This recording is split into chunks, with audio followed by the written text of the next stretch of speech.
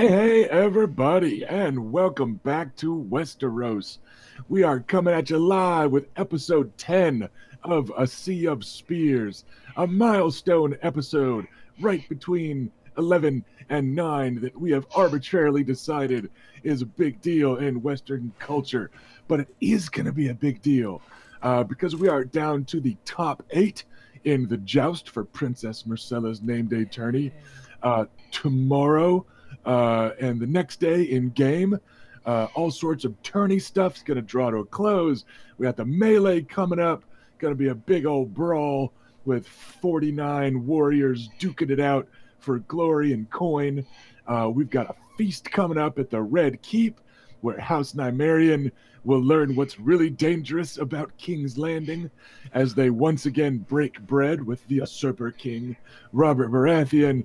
We got heartbreak, we got romance, we got all sorts of stuff coming your way here from the tourney ground and streets of King's Landing. And serving it up to you on a silver platter, we've got a crack team of ace actors and voice actors and geeks and industry professionals and totally put together people who would never break their glasses a minute and a half before we go live. So let's start with Erica, who's almost always the most put together of us. Who's your character? What's your character up to?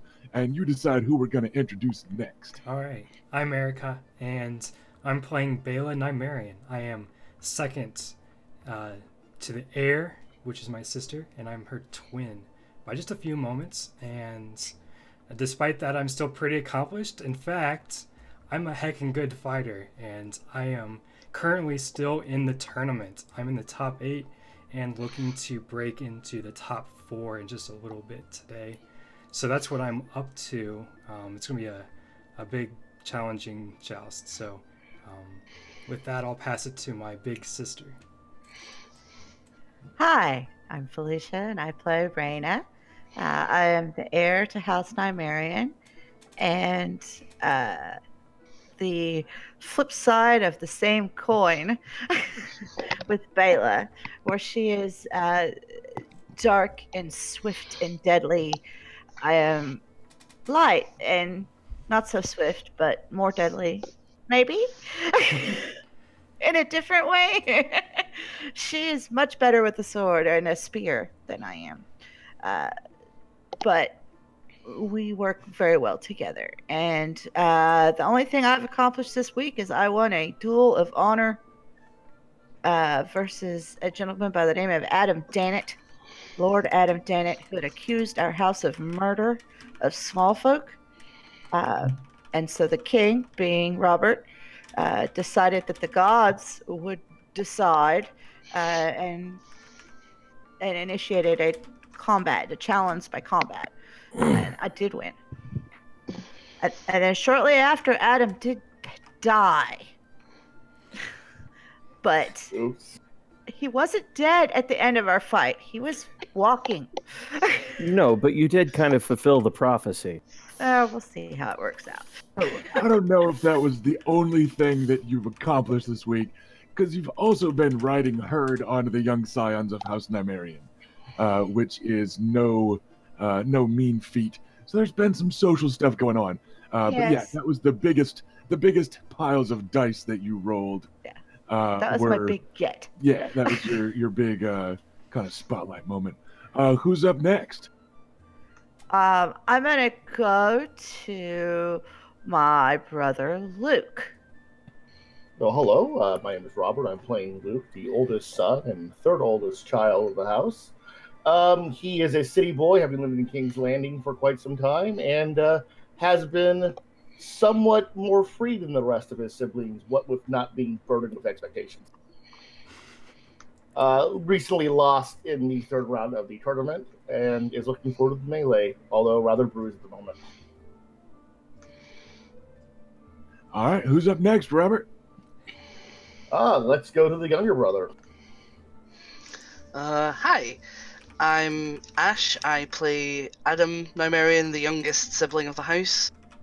I recently won the archery contest, And apart from that, have been mostly betting on my siblings and the friends of our house to try and amass us more wealth.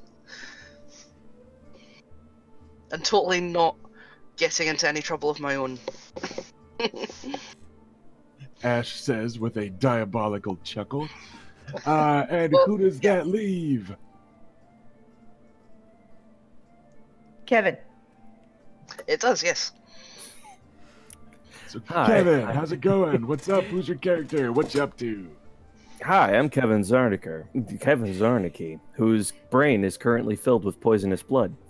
I'm a game designer and voice actor and about a half a dozen other things, but today I'll be playing Vannon Rivers, bastard of the Riverlands and the Blackwood family, who's been raised by House Nymerian ever so kindly, even while he has nursed a childhood crush on Bela, which he has only just developed the courage to reveal to her, so awkwardly while under the effect of the milk of the poppy.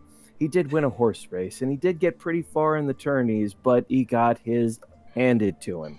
So, yeah, now he's just making a preposterous amount of money on betting.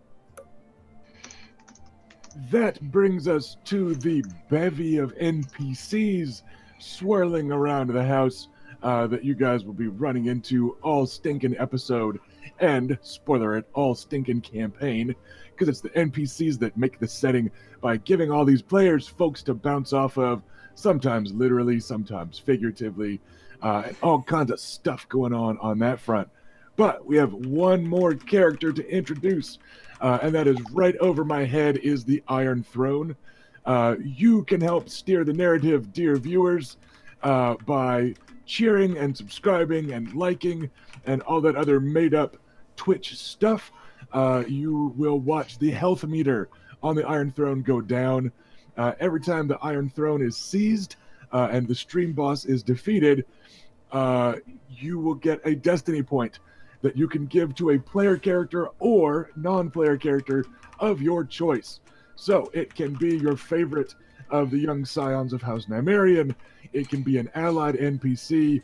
It can be whoever they are fighting against. It is all up to you. It can just be like one of your favorite characters from the books or shows.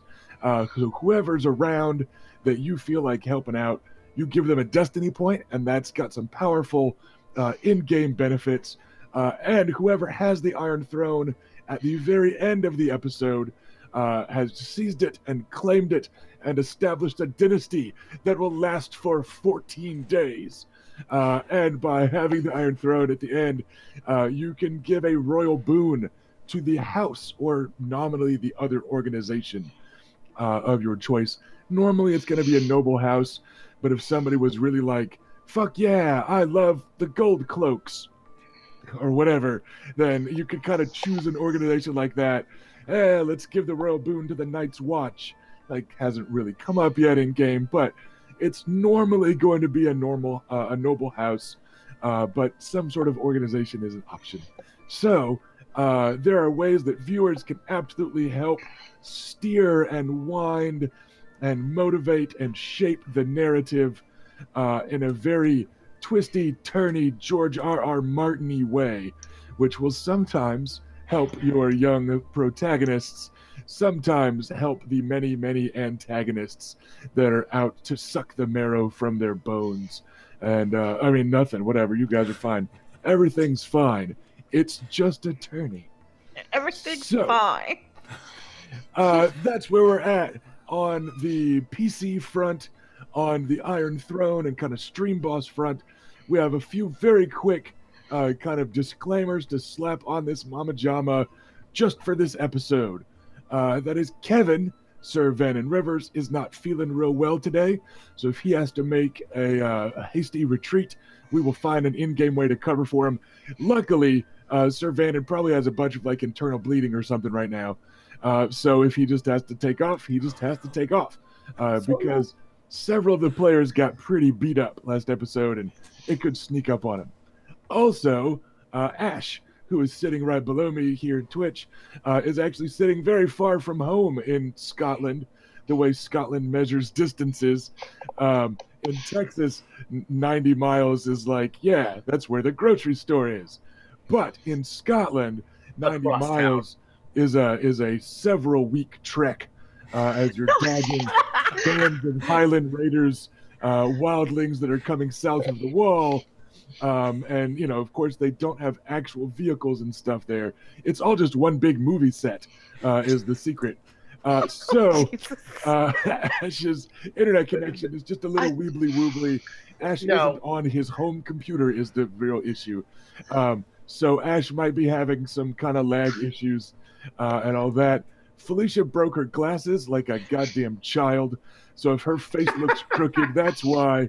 And it really feels like Erica is the most reliable party member. And for once, Robert has drifted and slacked his way into being the second favorite child of House Nymerian, mostly because expectations are pretty low and he has a shirt on. That's where we're at. And slow and steady. You are shirts. You're on thin ice, mister. I was going to say, you're being very unfair, Rusty. They actually have a vehicle in Scotland now. It's golf powered. They golf into like a. They like all a have golf cheater. carts. That's all it is. It's golf carts. I hate you. So, that's where we're at. So we've Sorry, got the Scotland. potential for a couple of You're a tech great country. issues. It's okay. If they get mad, they have to cross the narrow sea and get to us and stuff. So whatever, we'll be fine. The famous Scottish temper does not intimidate us this far away. Plus, also, just Ash is so adorably frustrated sometimes. And we got to help Ash get into character as Adam by picking on him a little bit. Help the social anxiety rise to the surface for It is there. This is all method acting. That's all this is. So, I believe with all that out of the way, we are basically caught up. And we're going to pick up more or less where we left off last episode. We were finalizing the kind of quarterfinals, I think it was, of the joust. And in that third phase of the joust, two of the three members of House Nymerian fought tooth and nail, but were very narrowly defeated. The third of them, Bela, was very narrowly successful. As I recall, I think all three of those fights were literally down to like 1 or 2 health points going the other way.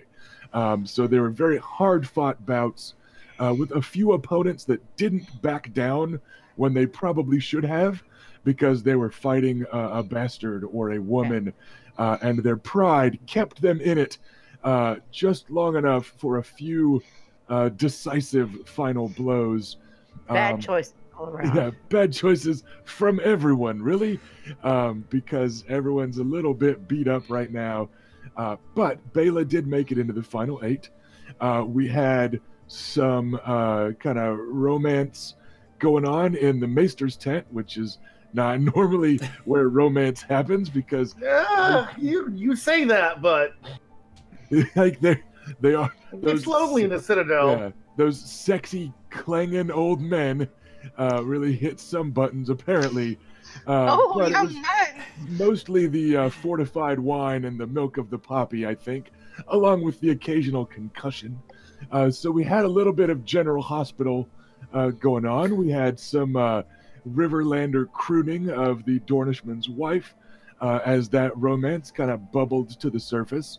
And then we also had a bit of romance and mischief going on back in the pavilion tent where House Nymerian was nursing their wounds and rubbing a little salt in the wounds of their opponents with very generous casks of wine being granted to some vanquished foes that led to the squire of House Nymerian, young Oris Waters, giving a single lingering glance at the retreating Maya Stone, who is a tall and strong and bastard woman wearing breeches. And he's just kind of not really seen women in tight breeches before. But also, she was just a bastard, so he probably wouldn't get stabbed for enjoying the view as she walked away. And also, she's tall and strong and doesn't make him feel like a giant. So he emoted one single line of text of watching her walk away. And then Lucaris, by way of Satan, got involved and the situation just spiraled all out of control. And Ash had a really solid scene as young Adam raved into his pillow with a Dear Diary moment, and Bela turned into the surprisingly empathetic big sister who heard out young Adam with some young kind of heartbreak and jealousy and all that, and like she didn't stab anybody, and we were all very proud of Bela. She actually for gave her. some good advice. Yeah, Yeah, so, damn good advice. Yeah, It was, her answer wasn't like shank 'em, not even once. So it was Much to everyone's surprise. Shanking. right, including Bela. So yeah, Bela was feeling kind of sappy, romantic, and sentimental after her own brush with love, or at least lust, or at least opium. And we had just a really fun wrap up to that episode with some of the characters' emotions and personal goals and stuff rising to the fore. And we're just going to kind of pick it up a nebulous later that evening because everyone's kind of been taking it easy. Most of the ransoms are largely caught up or can be paid later, but everyone's kind of mostly up on their coin. There isn't a several day backlog of ransoms like we had several episodes ago when 8 or 10 people were all stopping by. So everyone, including many of the knights that you've all bested, like people are just kind of licking their wounds and taking it easy and getting healed up. So we're going to open with some necessary mechanical kludge there because you guys are still nursing some wounds, and there's the possibility of some die rolls coming up in the near future. So everybody that is saddled with wounds, go ahead and get me 5 dice ready, and you're going to roll 5 and keep 4. We're going to say that is the kind of abstraction of all the maesters helping you get bandaged up between maesters and apprentices. So your injuries are gone. We're handling these kind of tourney level injuries like their fatigue, and they're going to go away pretty quickly. But we are going to work on getting rid of some of these wounds and just assuming everyone continues to take it easy and nobody's picking fights and stuff. We'll let you try to get in a little bit better shape before we move on mechanically to the next day. So we'll just get this kludgy dice rolling out of the way, even though technically it's not happening until the next morning. We'll just get that out of the way as everyone is describing how and where they're taking it easy. Because your options there are the pavilion tent, which is living a little bit more roughly, but you've also got nice rooms back at the Green Tree with food ready to go and warm drink and a soft bed and all that. So the injured folk will be making that call. And we're just going to kind of open with a montage of where people are spending their night type of thing. And maybe even describing your bandages and stuff for those of you that are as wounded as can be. well, Raina will be sleeping back at the Green Tree in an actual bed instead of on the cot because, well, I can. Compelling argument. And I'm a little spoiled. Also a fair assessment of your character. And it's nobody really holds it against them. Why sleep in a tent if you don't have to, if that's not what you're used to? Raina's also not beat all to shit. She has long since healed up her damage, so any bandages that she is sporting are purely for show. Shame on you. So, I know you don't have a healing roll to make. Is there anyone that you're particularly looking for at the Green Tree? Well, are the Lugai, are they present today? The elder brother Sir Nathan is there, and we'll say that everyone at the Green Tree will have the option of hanging out with at least him, and we'll see who else people might be looking for at the Green Tree when we get to them. Luke, you probably had a healing roll to make, and you're also probably on your way to the green tree. So first off, how did that healing roll fall together for you? Looks like I have 15 altogether. All right, that should be enough. I think I just had the one wound. Yeah, I think your fight was a little bit less down to the wire as some of the others. Yeah, I bowed out to stay fresh with the melee, so. Yeah, give me 1 second as I double check the difficulty there. You didn't really do anything super gnarly after that.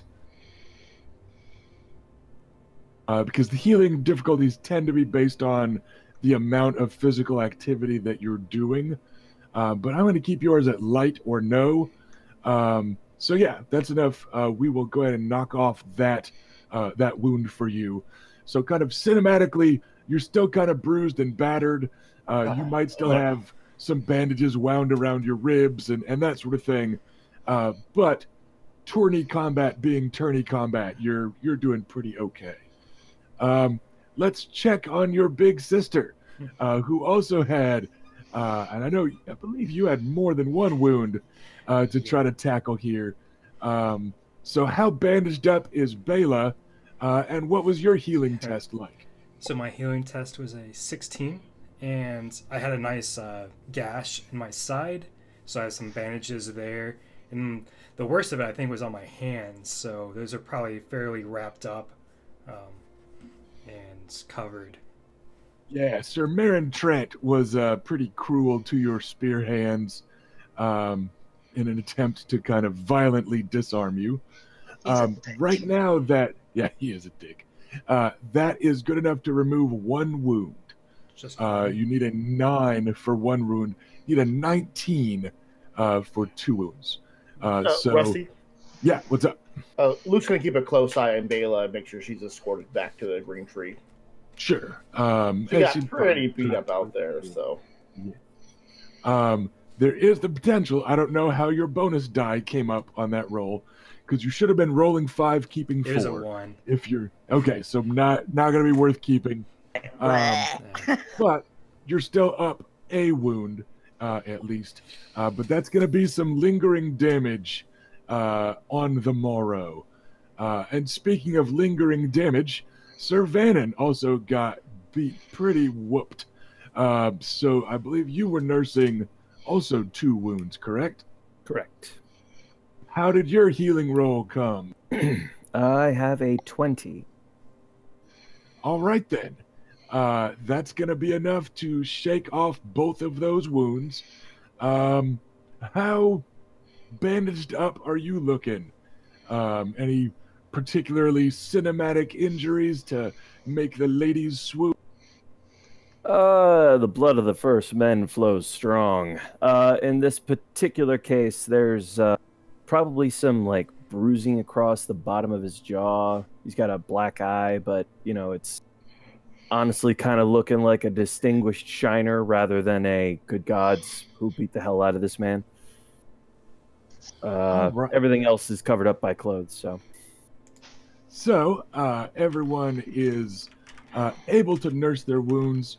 I'm assuming Vannon was also retiring to the green tree, especially because that's where Bela was going. And not that a sort of stalker. Right. But also, yes. But also, yes. But yes. Also, we had discussed possibly hiring some guards. You had that's something that you probably don't need to worry about here in King's Landing so much. I was under the impression it was mostly looking into like caravan guards for the ride home. I didn't know that you were looking into guards for here in town. Well, we've had so I'm misunderstanding. We've had kettle blacks coming after us in alleyways. I'm sorry, I've had kettle blacks coming after me in alleyways. People That's why probably we don't go anywhere alone anymore. Okay, just making sure nobody's gonna mug us for our sweet bet winnings or something. We're going to use the buddy system. Yeah. And Yes! you guys aren't generally carrying around giant sacks of coin.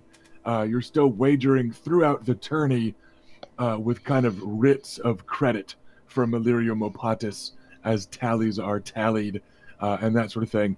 You may very well have a nice chest of coin for the journey home or that sort of thing, but as you begin to reach large sums, noblemen kind of don't bother with carrying actual coin around because they're noblemen, right? So yeah, you're not having to lug around giant sacks with dollar signs on the side or anything like that that's marking you as particularly vulnerable. So we are going to handle the green tree initially, as that is where 4 of the PCs are. And as you make your way there, you can hear the General Raucus singing that lets you know ahead of time that Sir Nathan Lugas is in attendance and that Lyle Brewer, the owner and the guy who brews the booze there, is making good coin off of the rowdy Sir Nathan. And as you actually enter the green tree, and you get that smell of cooking mutton, the brewing beer, the kind of smoky interior of a tavern from some people busting out, pipes and that sort of thing, along with the fire, the cook fire and the hearth fires going. And you're also, just wrapped up in the heat of a building full of people and all that, as well as the good cheer. You do see Nathan Lugas leading a rousing chorus of some Dornish marcher fighting songs. You see his sister, Marita Lugas, kind of sitting in a corner booth with their brother, Orton, who is very slender and lean-faced and has his nose in a book, as he tends to. And they're sitting there sharing the occasional kind of sibling, long-suffering look as her betrothed, Sir Langley Woods, is sitting between them, chattering on about the tourney and talking about, such and such with a lance, and did you see the size of that horse? We surely don't breed them that way north of the neck. And I've never seen such fine plate mail. Even the little squires had it. Talking about scions of House Lannister and, things like that. So he's just kind of motor mouthing about how great the city is and how wealthy the Southerners are, because he's in the North, so everyone's a Southerner and all that. And she is doing the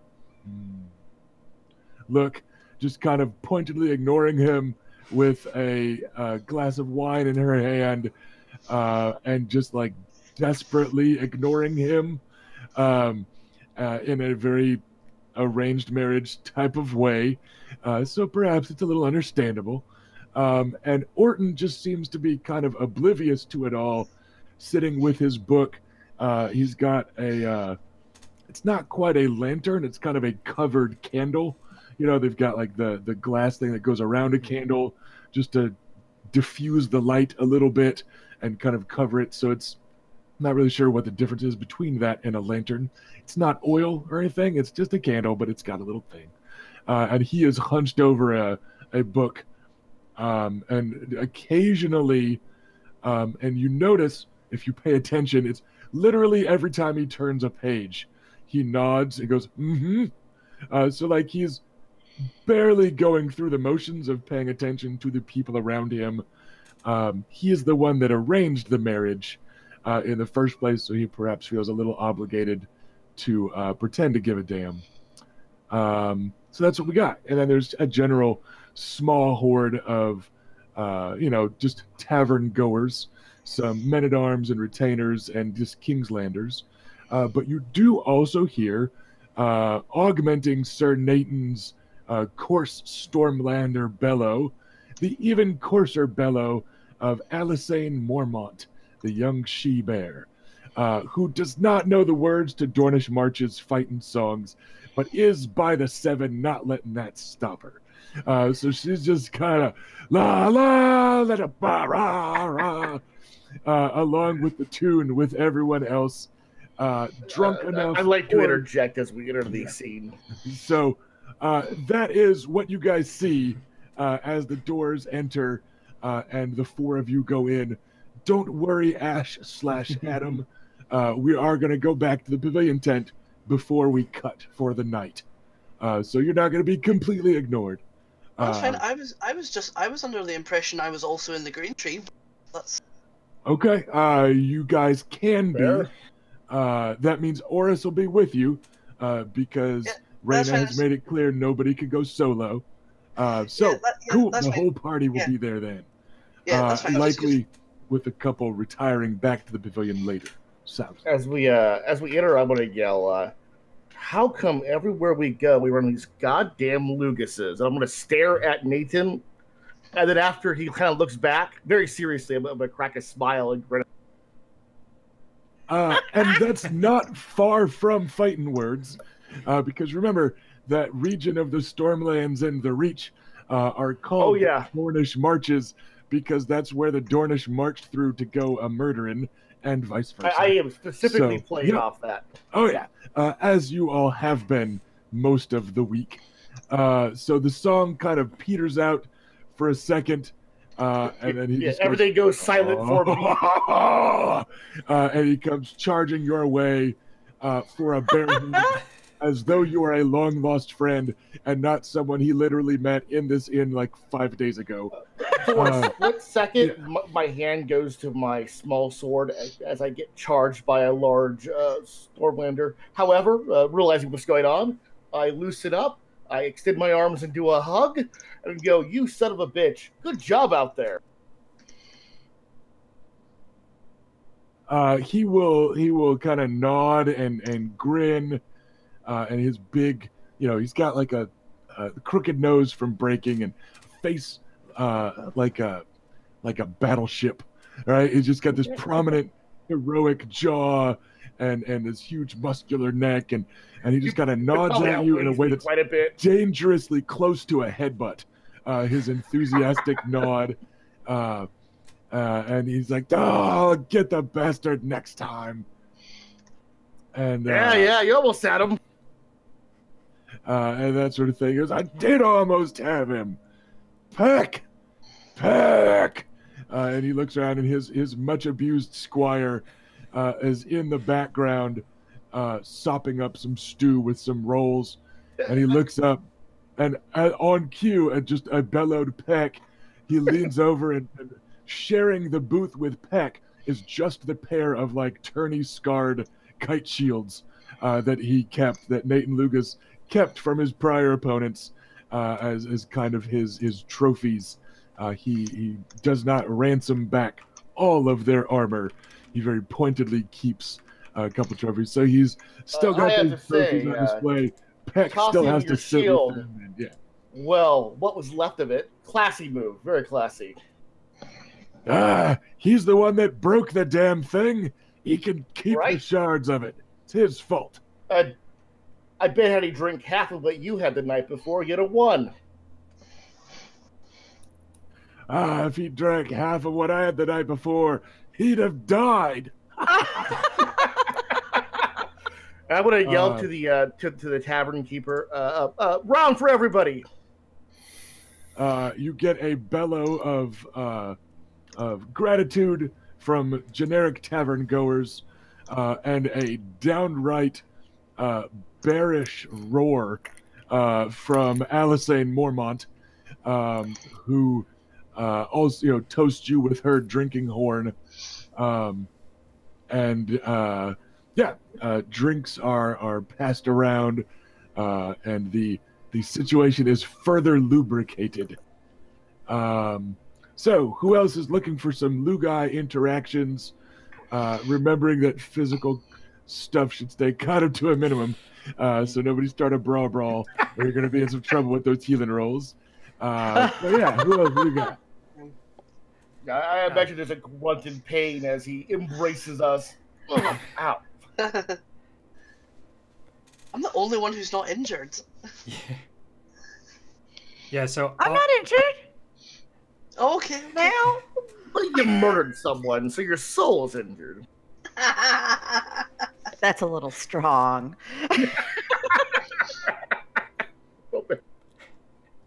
She has a tally on her sword belt, not an injury. Yeah. I'm gonna grab so- some wine, and then go to talk to Nathan Lucas. Nathan is right there with Yeah. Lucaris. He is easy to find, and in fact hard not. All right. I'm gonna try to toast the melee coming up. Say cheers for the melee. You get another roar from everyone. The melee is a favorite of the highborn that are here. Well, of Nathan at least. Orton doesn't care. Marita doesn't care. But Langley Woods, sitting between them, does cheer. He tries to get to his feet to cheer appropriately and almost spills his drink, which gets him a withering stare from Orton, who kind of pointedly slides the book away from him and kind of hunkers over it protectively. And you're reminded Langley Woods is like all elbows, knees, and Adam's apple, right? He's just that almost like Goofy the character, like almost that caricature type of long, just really skinny, kind of ungainly dude that looks awkward kind of when he does anything, but trying to stand up at like a booth, and he like bangs his knees on it as he stands and almost spills and almost falls. You can see Marita rolling her eyes like across the tavern, like as her dashing beloved almost, bashes the table and spills drinks and stuff. She's like, so it's a little awkward, but he is joining in. Alisane Mormont joins in the cheer. So all the highborn, except for Orton and Marita, but all three of them are in the melee and are looking forward to it quite clearly. But also the kind of nameless, faceless tavern goers. Small folk love a melee.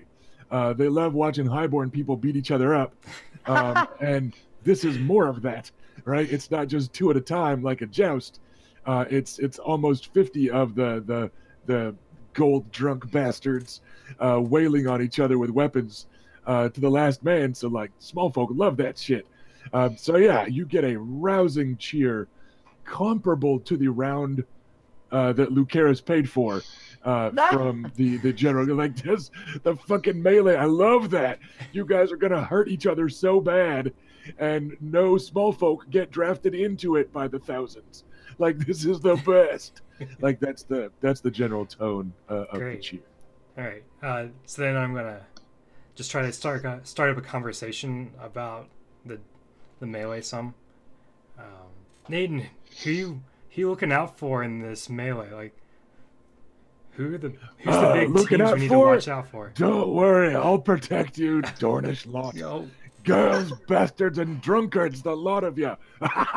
Hey. I meant you, Luke. You're the drunkard. I'm more of a horror, right? Yeah, I was kind of. If that's the only three categories, I have no idea which. Maybe the girls. Don't worry, boy. You're still growing. There's still time. There's a booze here and a horror place across the street. Yes, I suppose with you it always comes down to a question of order rather than priority. And then he gives Bela kind of a fuzzy look as the wheels churn. He goes, "Oh, you meant who am I worried about?" Yeah. And then he leans in conspirationally, like makes a big show of looking over his shoulders, casting a wary glance at Alisane, and he leans in real close, and he goes, "Blup," and burps right in your ear, and he goes, "Not a one of them. They're worried about me." And you could have saw that coming. It does not help your concussion headache. But yeah, he is drunk or just confident enough to be drunk or just confident enough to not seemingly be very worried. All right, let me try a different tactic then. Like you know that a few hours ago he got his ass beat by Bronzion Royce 1-on-1. So like maybe he should be worried about Bronzion Royce. Like you know that there are people he should be worried about, but he does not. He does not seem to be taking common sense to heart. Is there anyone you're looking forward to knocking out of the melee?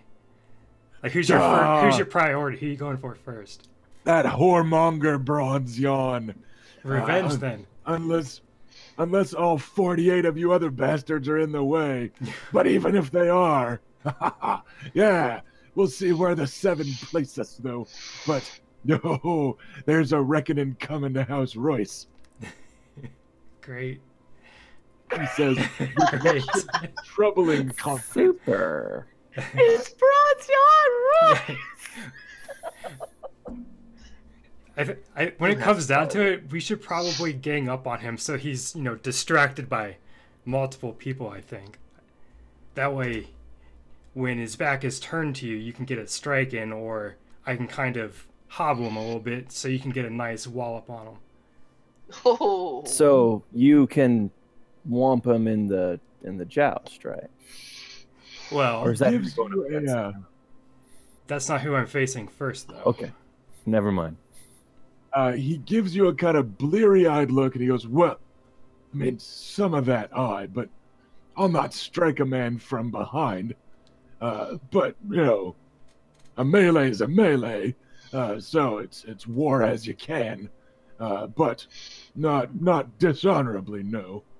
I'll not backstab like some reach knight. Like some Wow. kettle black. All right, well, then I can, two of us in the front. He can block my spear and then not dodge your axe or whatever it is you use. Sword. Insert whatever. I haven't he decided. uses. I haven't decided what to bring to the melee yet. I don't like to plan things in advance. Go We with know. my gut. Play it by ear. Stormlanders. And he leans in, kind of uncomfortably close again. I Stormlanders. He goes, Stormlanders, let their passions guide them. Ooh. Here. Indeed. It's worked well for you so far. Any sarcasm slithers off him like spilled ale off the duck's back. It's only half sarcastic. I mean, he's gotten pretty far. He's a warrior, man. I mean, no doubt. Alisane Mormont will, I was going to say, will bull her way into the conversation, but she will bear her way into the conversation, just kind of unabashedly shouldering herself into the small circle of you, just kind of, and just kind of brawns her way in, and she goes, I'll tell you who I'm looking for. Is it a fray? Yeah. That Beric Dondarrion. He Oh, owes yeah. me a rematch, and this time he won't have a stinking horse. We'll fight on foot like the old gods made us. I think she could tag Beric on foot. She's weaving a bit as she talks, but she also sounds quite confident. We would all be fools underestimating Northerners in the melee. There's more than one of us. There's exactly 2 of us. Yes. And she turns and That's kind more of than looks one. around, and then raises her drinking horn to Langley, who seems to be still apologizing to his betrothed for his awkwardness and does not notice the toast. But yeah, those are the only 2 Northmen that are here, but they're the only 2 that you have heard of that are in the melee. The Laurel and Hardy of Alisane Mormont and Langley Woods. He's like super like he's the skinny one. Yes, he is. He is a beanpole, and she is not. She is not that. But yeah, she sounds absolutely confident that she's going to be looking for Beric Dondarrion and getting herself a rematch. She's bleary-eyedly kind of admits, now I haven't heard who else is on his 7, but don't care, because there's still only 7 of them, and they won't stop me from getting that pretty boy. Might be I'll steal his cloak. Ah, there's a fancy cloak. The lightning bolts and such. Finer. That actually raises an interesting point. I'm going to look at Raina, sister. We are not 7. Yeah, so you're not your new gods either. You are actually. I know that it's been a couple months in real life, but you guys do have a 7 stack. It's us. There's myself and you and Bela and Vannon and Oris. The other 2 are Will of Will. Mm-hmm. And Nathan Lucas. Not Will. Yeah, Will of Will and Nathan Lucas. Nathan Lucas, who's Nathan. Yep, that so is right. Guys, Okay, yeah, my you mistake. guys have a. Yeah, you are no longer looking for a group. You have a 7 stack ready to queue in the melee. Yeah, and I was Okay. waiting to see if anything happened to him before we circled back to that because Okay, yeah, he's the I type just didn't that would- remember. So, yeah, he's the type that would get himself super messed up in the joust. Well, so are we. If you look around our group. And Will of Wills is not here at the moment. Is that correct? No, you haven't seen him in It's in drinking and stuff lately. He's been a little scarce most of the week. You did see him with his ancestral steel sword, Valyrian steel sword on his hip, in the joust. But no one has seen Sir Gennady Shaneen. Yeah, what happened there? I don't know. It's a mystery. I saw him with the sword, knows? but Yeah. He had the sword when I jousted him on that first day. And now cousin Will has his own sword back. I don't know. Good for Could be anything. Maybe he paid him a nice reward for finding his ancestral family sword. What did you do to him, Bela? Lord, yes. I'm sure that's exactly what Gennady Shaneen thought it was. On topic of that, you did have Gennady Shaneen's ransom waiting for you when you came to the Green Tree a day or 2 ago, Bela. Right. His reward was left for you with Lyle Brewer. So you got paid that ransom, but not like face to face. Just the coin was waiting for you. Okay. So yeah, but no one's seen Gennady around for a couple days. That's terrible. Oh no. That concerns me deeply. You're a shitty liar, sister. Any other plans or NPC interactions here before we kick on to the next day? Or is... Yeah, I would like to ask Allison about Sir Sir Garland, like just to find out if she has like any information that might be useful to me. She will bat her eyelashes almost alarmingly and kind of coo at you in a way fairly reminiscent of Bessa of Fleabottom when she was like, he can butter me buns anytime. Right? She leans in for like some girl talk type of stuff. And she's like, I didn't know much about him, but he's a pretty little southerner, isn't he? Sure is. Yeah, she hasn't really interacted with him or anything that you have noticed or heard. But does she know much about like tournament like rumors? She knows. distressingly little about Okay. tournaments. All right. You may recall that she and her squire were using the same battered breastplate as Oh, the yes. entirety of their armor. They were sharing the same northern pony. It's like she's just kind of here because she heard there was a tourney and it might be neat. You suspect she does not have a tourney specialty on her status. Yeah, she's just like, I don't know. Okay, I just know that's fair. he's a pretty one and he seems pretty good in the saddle. People might need to watch out for those Tyrells at these jousts and such. Like she's like Don't that say. level of like Oh my Captain. gosh, that's adorable. She just this is not her bag. When you said pretty good at the saddle, I did not see that sentence ending that way. Right?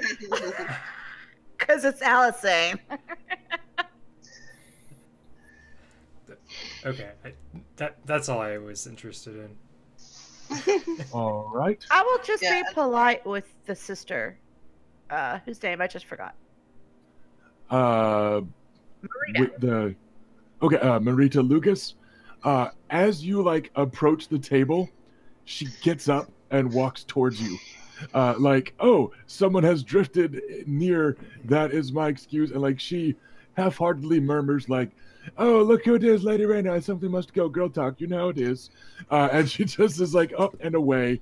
I will link my arm into Orton. hers and walk her away from the table. Orton murmurs at him, quite right, as he does not look up from his book.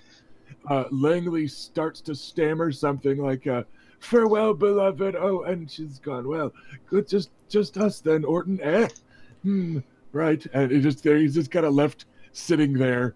But yeah, so she will link arms with you. She's a tall woman, bigger and burlier. She's of a Lugus build. Remember that their mother was a Clegane by birth. So she is a...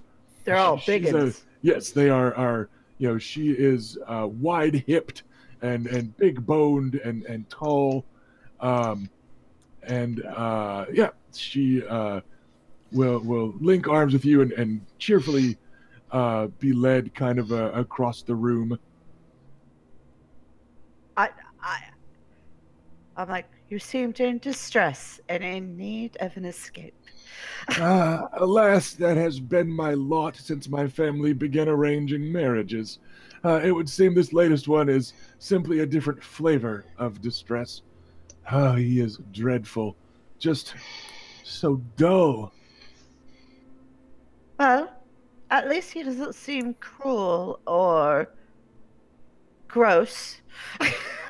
Those would at least be exciting, and have been in the past. However, unfortunately briefly, of course. I've yet to marry, so I have not had to deal with either cruel, gross, or boring.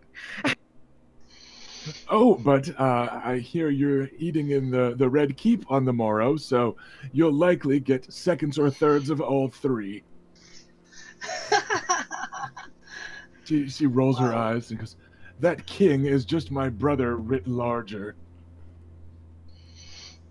Wow, that's pretty accurate. I can't argue with that. I actually agree heartily.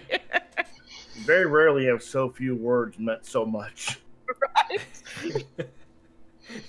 A true poet, Rusty. She will cheerfully gossip with you some. You mentioned out of character, the topics of happy marriages. She does have some gossip about Sir Garland and his wife. Yeah. She rolls her eyes and it's like they are dreadfully in love. It is grotesque. Like it's that sort of like resentful about their happiness type of thing. But it's not uncommon for Stormlanders and Reach folk to travel on the tourney circuit occasionally, and they kind of talk shit about each other, but they're kind of similar. The Reach is just Stormlanders with a bit more class. But there's enough travel there, and the Tyrell are juicy enough targets of gossip that it's easy to pick up a few notes like that. So she can certainly be one of the people that you picked up that gossip from, that you asked about between sessions. I am disappointed. It's just like, You and half the women in the realm, and likely more than a few men. He's pretty amazing. That does leave their corner booth free for the bookish Orton Lugas, the socially awkward Langley Woods, and the bookish and socially awkward Adam to form Voltron back in the corner. So it takes 5 to form Voltron. if you guys, yeah, so I'm assuming that you lot aren't likely to start a brawl or anything like that. So I am content to just assume that, like, the three... I want to see this brawl. Yeah. And by brawl, I mean a rousing arguing over some old Maester sayings. Magic the Gathering breaks out in the corner of the tavern. But yeah, nothing of particular note is likely to happen in that corner. So we're not necessarily going to role play out that full scene unless you have a particular question that you would like to ask Orton or that type of thing. I am content that we just kind of fade to black like we would for an awkward lovemaking scene. Yay for awkwardness! What about ones that aren't awkward? Yeah, who says they have to be awkward? Just so I do. Yeah.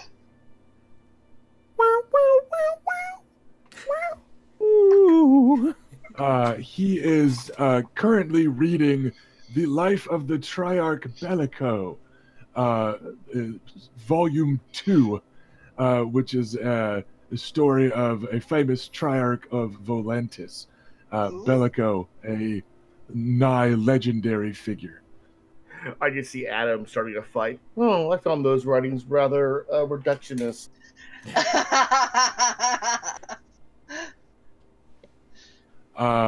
As an interesting note, Bellico is named after Bill Belichick of the New England Patriots, which George R. Martin is a... He likes his a football. lot of characters after football players. Well, he likes his football. Bellico, I guess we should be saying Bellicho instead. But anyways, Bellicho was devoured by the Giants. And George R. Martin loves the New York Giants. So that's the story of like Belichick just got beat by the Giants is his thing. And it's a reference to the Patriots' loss in the Super Bowl. Yeah, so I thought it would be... Right? I thought it would be fun. Game. I thought it would be fun to talk the real world. That is painful to me. I'm just seeing like Mag the Mighty burping. But isn't the Giant 1-1 named after one of the New York Giants whose number is 11? Probably. So it's 1-1. So yes, that's a reference as well. So I thought we'd toss some real world nerdery into the nerdy corner back there. Any particular questions for Orton or things there? I mean, like, basically, for any viewers who weren't at last session, Adam kind of had a bit of a strop and went upstairs and got kind of upset, and so basically what he's done while all of this other chat has been going on, he has calmed down and quietly come downstairs and sat with Orton and asked about his book so he doesn't have to talk about how he stormed off about an hour ago and is just kind of embarrassed and, you know, just kind of trying to talk about anything but that, essentially. Sure. Orton does not seem like he would care if you did try to start a conversation about that, even. Like, so he is a safe space. His lack of interest in romantic gossip or the heartbreak of young teenagers means it is not going to come up at all. Yeah, I mean, Adam's really kind of not. I mean, even Bela knowing is too many people knowing. So. Yeah. So he's mostly kind of staying quiet and just kind of watching what's going on. Speaking of staying quiet, Oris is currently brooding and drinking off by himself here in the tavern. There's a shocker. Because you're not allowed to stay alone anywhere. So he was not back at the pavilion tent, but he is just kind of sitting by himself over at a table where he has secured himself a bottle and a cup, and is doing as Oris does when anything is mildly upsetting or confusing to him, or when he feels a bad feeling like this might be guilt, because he did kind of worry that he was why Adam was upset on account of him eating a turkey leg in front of him and making Adam feel bad about his injury. But So that was the other person I wanted to talk to, actually. Misunderstanding was awesome. yes, so Oris is just kind of sitting. He is not taking part in the singing. He is not, laughing it up with everybody. He's just kind of sitting alone and has turned to the drink because he also just has a lot of coin and he can buy the good stuff. So that is what he is up to. Okay, so I'm going to grab some of the stew and then go sit with him for a little bit to have a conversation. Okay. He gives you a grunt of hello as you sit down, and kind of casts a glance around for like where you got the stew, but doesn't like say anything about it. He's just like, oh yeah, stew, like that sounds pretty good, but not good enough to do anything about it right now. That is the level of emotional attachment you get from him. Okay. And he also kind of scoots his bottle and cup away from you a little to make room for the highborn lady at the table, so he's not crowding you. So he kind of he man spreads less, right? Like instead of being the looming guy who has claimed this table, to you he immediately gives up the claim on that table and silences himself down to one small corner of it, conceding territory immediately at the arrival of a highborn. Yeah, and picture that with him being like this really large guy too, so he's not small. Yeah, so it's, and it's also, the lowborn squire to a hedge knight would claim territory from other lowborn people and look threatening and big and stuff, and then immediately stops it when challenged by a highborn. So it's very much just like an instinctive thing for him to kind of shrink when you come over. He, just kind of concedes most of the table to you, quietly, reflexively. Okay. Oris, how's it going? How you feeling? He shrugs. I'm fine. Cut's not so bad. Oh, fine. He's really That's not good. fine. It's good. There's a couple big days coming up soon. You looking forward to it? You excited? Hoping to make a good bit of coin, and kind of sad that the squire's joust's almost over. Sad, but I mean, out of everyone, you have probably the best chance to win this thing. Yeah, but I found something I'm good at, and I'm gonna have to stop doing it soon. Jousting? Oh, I wouldn't worry about that too much. I mean, jousting isn't everything. There's a lot of other things you'll get to do now that you're a little higher station than you were. There's some new opportunities, and unfortunately sometimes that comes with responsibilities too, so you get to fill He gives you a bit of a wary look, like this is leading to something. He doesn't comment, but you can just kind of see his eyes narrow a little, like all right, here it is, the highborn wants something, get to it, right? It's like that. Yeah. That other kind of instinctive look. He doesn't question or interrupt. He just tenses for the blow. Well, we're going to the big feast tomorrow night. I'm guessing you're a little nervous about that, right? He answers by finishing his cup of spirits and pouring another. Yeah. You're not the only one that's nervous about that, so, like, it's completely normal. Like, this is the king, and there's a lot of high people there, and I Just don't know, like it's not you really. castle folk. Yeah. I Yeah, don't. that's true. I don't understand you castle folk and your rules. That lady had her teats out, but then I got yelled at for saying that lady's got her teats out. I don't get castle feasts. I think the only real rule I've been able to figure out is to try to not offend people. That's the only thing that's kept me from, I don't know, embarrassing myself too much. I don't know if that's even good advice, but that's... He snorts a little, but does not comment. Yeah. So about the joust, though, something maybe a little bit more familiar for now. So my opponent tomorrow, Sir Garland, like, have you heard a lot of like rumors or such just like hanging around the tournament yards? Only about the last dozen years or so. Oh, really?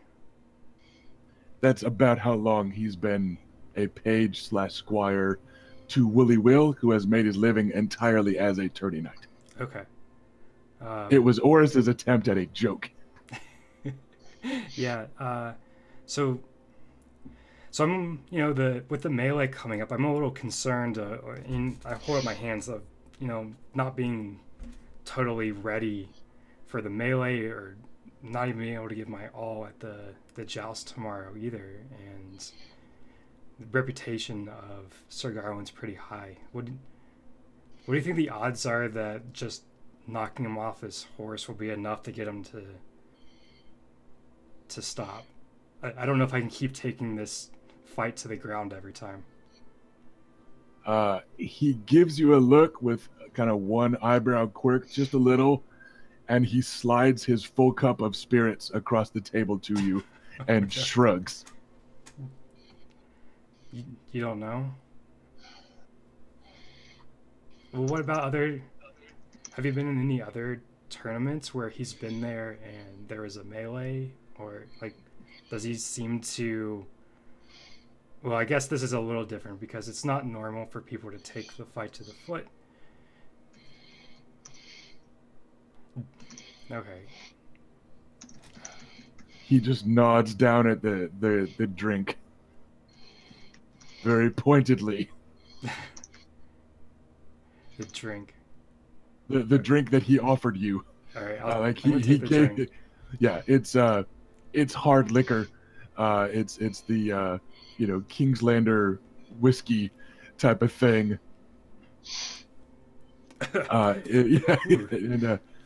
And he just kind of gives you a shrug.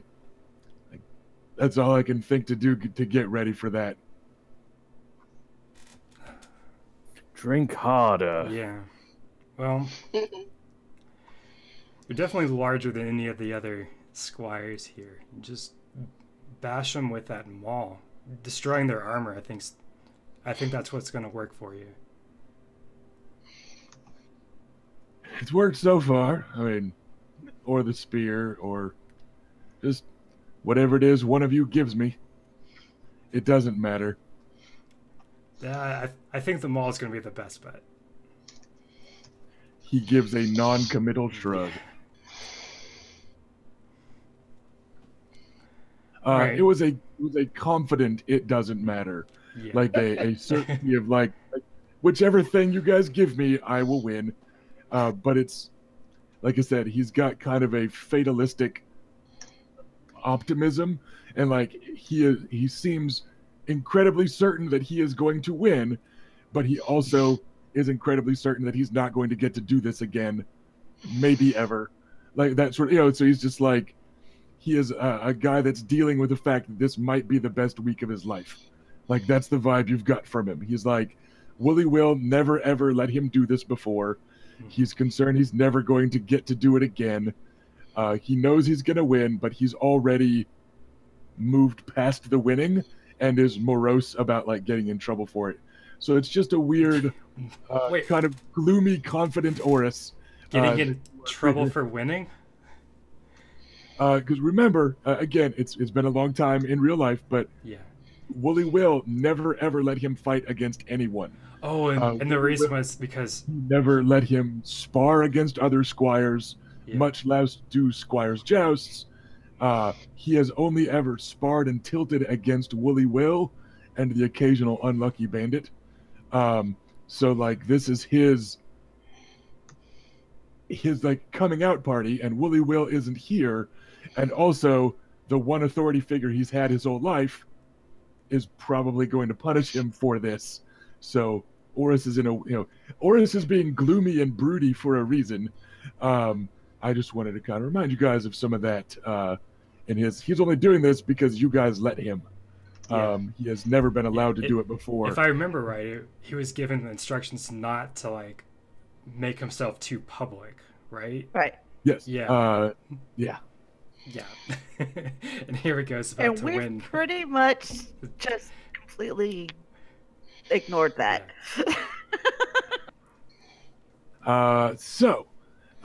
He's just he is certain he's going to win, and he is resigned to losing in the long term after winning the joust and that sort of thing. That's his mood at the moment. Well, look, so far this week's been pretty good, and let's make the most of it and enjoy the last few days we have here in King's Landing. You hear Luke hear a stroke from behind you. Yeah, Luke? Bela, when you get a moment, can I speak to you? Sure, I was just finishing up here with Oris. No, yes, of course. He steps away. He's not like spying or anything, just trying to get her to. Okay. Yeah, so Oris gives you a little toast with his refilled glass, and you are sent on your way whenever you want to. Oris, unsurprisingly, does not drag out the conversation. Okay. I'll leave the stew there since it looked like he was eyeing that pretty good, and say, here, why don't you finish this for me? He can always eat. As you stand up, he shifts his posture and stuff and like reclaims the table as his, including reaching out and like just hauling the stew over. He doesn't start on it immediately. He casts a wary eye around the tavern for anyone else out to like take his food or drink or privacy. And he just kind of does this kind of reflective. It's official. He's our dog. It's not a dog. So we will go to Lucaris and Bela then. Seems like that's where the cameras go. Yeah. Luke, what? As Bela approaches, I'm going to slowly reach out and grab one of her injured hands, kind of look it over. The bastard really did a number on you, didn't he? Yeah, it'll be fine in like a day or so. Like it looks worse than it is just because it's like the fingers, but I saw those hits. It was, well, I just want to say you did a hell of a job. So thanks. That was a really tough fight.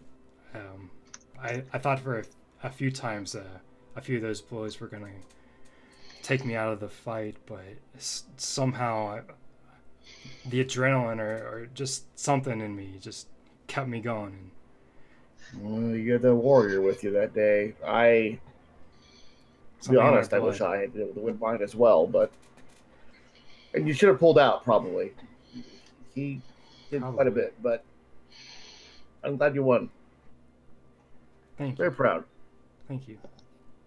I'm proud. And they'll think twice between your win and the rate of killing that kid. They'll think twice before something.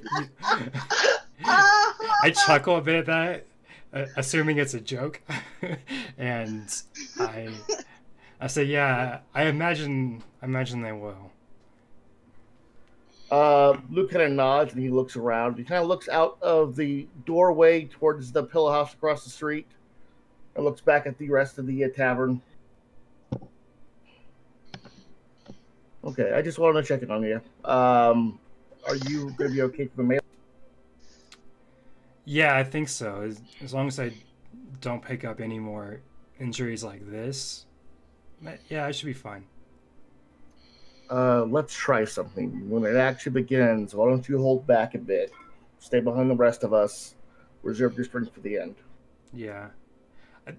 Honestly, I was kind of thinking along the same lines. I'm gonna, like, both me and Raina might be a bigger target, especially me making the name that I did on the tourney field, and perhaps our house in general. It seems like everyone is really upset with us, and I don't know. Yeah. Anyhow, I should talk to Raina about this, but as a strategy, we should probably let the rest of the groups do as much damage to each other as they can. But you specifically just stay behind the lines and rest up and heal, and then when the rest of them are exhausted, I'll get that. I mean, I'm sure Nathan's gonna probably charge somewhere, knowing him. I don't want to abandon him. We should probably stay close, but I do agree we should not try to like enter the center of the big melee and have everyone fighting us at once. If he gets too far out, I will join him. I'm not gonna let him go alone. But ultimately, you two are more important. So, well, the whole team's important. Ultimately, you two are more important, he says, glancing at the whorehouse across the street. Which he does, yeah. Are you looking to head across the street tonight? Road trip! Clea Thorne suggested I should cut back on that, and I've been trying. Well, I mean, it doesn't make any difference to me. I don't really care. But for maybe the next couple of days, she has information gatherers in many places. I don't know. I mean, it's up to you. I don't really. Well, fooling her for a day or two isn't going to matter. But well, at least you can honestly say that you have cut back.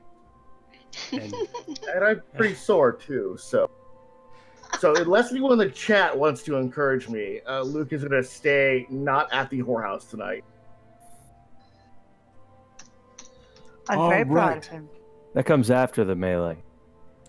Any other particular role plays tonight?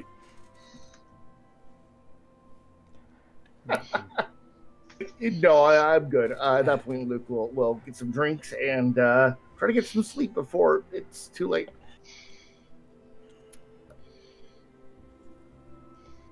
Sensible. All right. Although I do want to run something by Raina before the next evening, but for right now, I'm good.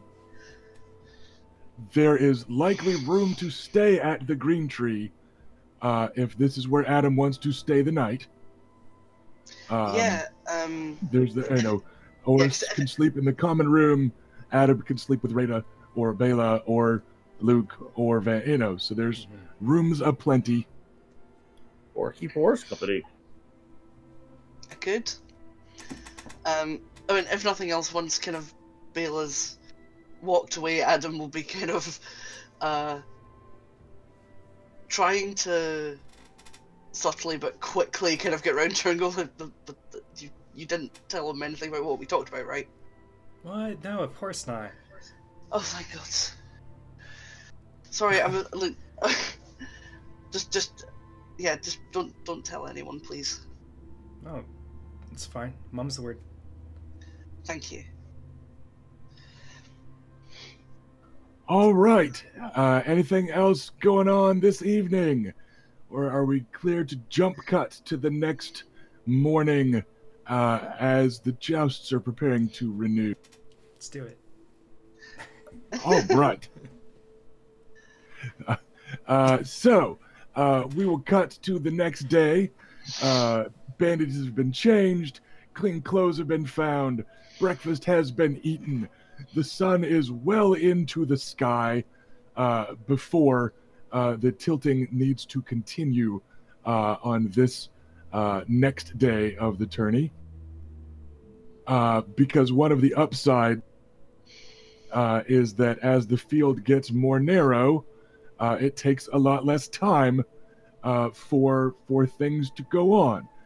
So it's kind of mid-morning, let's say late morning, going to like 10:30-ish in people terms. That early? Before the fourth round of the joust. Because King Robert doesn't want to miss the good shit. And the knights get kind of center stage as high sun approaches. The squire's joust will be in the afternoon when it's a lot more hotter. I said as an adult. When it is a lot hotter and more miserable in their armor and stuff.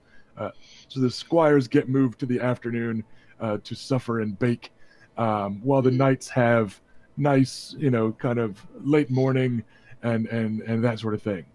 So you are once again able to reach a fantastic viewing spot here right on the edge of the tourney ground, where they've got kind of that bench style seating set up, and also a few small areas of just where people stand and mingle. You are able to stand and mingle once again with Illyrio Mopatis, who has been cheerfully wagering with the lot of you, and apparently effortlessly keeping track of said wagers and debts and payments. And as always, he greets the lot of you effusively, as though you're all long-lost siblings or patrons or friends or family of his. And he also has a tray, well, a page with a tray of fine red wine already waiting for the lot of you. Bela is going to be at least partially in her armor, because she is going to be jousting second today. But there's a little more time between rounds. That's not as rushed as the early days, so she still doesn't have to miss a joust to go be ready. But everyone else can be wearing more kind of casual, comfortable stuff. Oris is also in his armor, because he needs to be ready for the squire's joust picking up next. But everybody gets big greetings. He bows and kisses a few hands, and that sort of thing. His beard is oiled and perfumed today.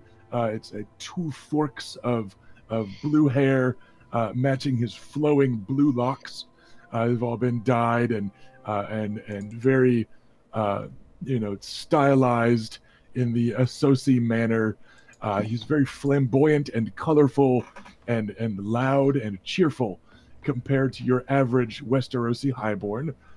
And the good cheer... Yes, I do have a question for you. Go ahead.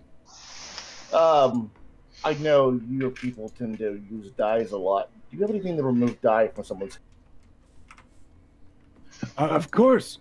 Several tinctures are kept handy in my humble estate here in King's Landing, should I feel an urge to adjust the tint of my hair, or if it needs to be cleaned and reapplied, or that sort of thing. Yes, all manner of things are ready, my friend.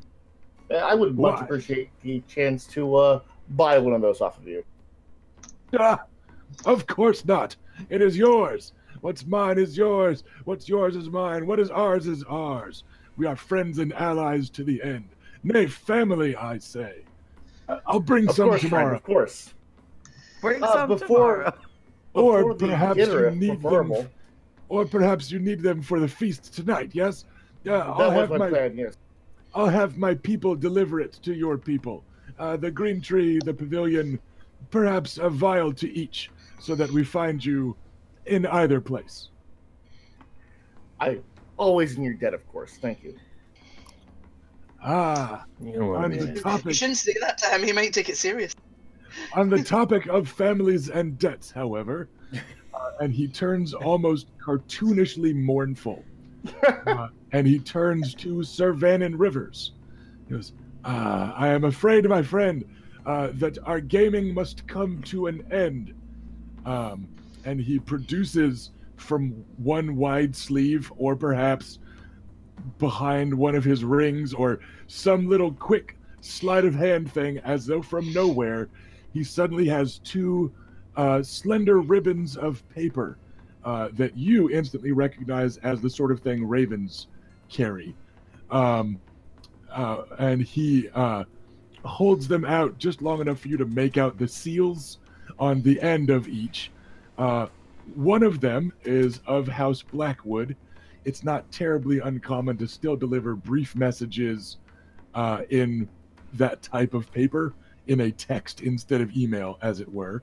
The other, though, must have actually been carried by Raven. It sports the seal of House Nymerian of Wyvern's Rest. He says, I have been keeping in contact with your Lord Grandfather. He waves to the rest of them, keeping him abreast of our business dealings as his requested. Alas, he has reminded me that a goodly bit of coin must go directly from the pockets of his ward to the coffers of House Nymerian. One share of the coin that you have amassed this week, I'm afraid, must go directly to the debts of House Nymerian and their furthering of business dealings with me and my estates. Somehow it would seem that your Lord Father also received word of our successful and profitable and very exciting gaming, and alas, he has also called for 1/3 of your earnings. I am a humble businessman, and it is not in my station to refuse the lawful request of mighty Lord of the Riverlands. And it is my understanding that you are still something akin to his property. Though, of course, slavery is abolished in these enlightened lands, you are still, in a way, his. So I thought it best to break the news myself. I am indeed my father's son in all but name. But thank you for your good sportsmanship. And it is, of course, and I look at everybody else, my pleasure to serve the House Nymerian, whether sword or coin. We will still be seeing to it. My people will speak with your people before the tourney's end, and the remainder of your winnings will be delivered to you in the form of your choice. Perhaps also a small rounding error might help the young man against the older. Unfortunate mathematical errors are not uncommon among my people, he says with a weird sense of pride. My good lord, I am ever in your service. And then he turns to the rest of you, spreading his broad hands, bejeweled almost grotesquely. Most of his fingers have more than one ring. Most of the rings have more than one stone. And it just glitters apologetically. And he goes, I'm afraid also your Lord Grandfather has made it clear that 1/3 of all your earnings will be transferred directly to the coffers of House Nymerian. Grandfather. I am unfamiliar with the familial duties of the proud and noble folk of Westeros, as of course I am a humble businessman from far away. But perhaps again some small rounding errors. And it has been made clear that the rest of you are free to continue wagering. But there was some concern about... he looks kind of apologetically towards one of the letters and doesn't specify which. But he looks down at it as like an excuse about a bastard's grasp and reach perhaps being different. So I'm afraid no further wagers for you, Sir Vannon. But the rest of you are free to spend what coin is still yours to spend. But in better news, honeyed figs.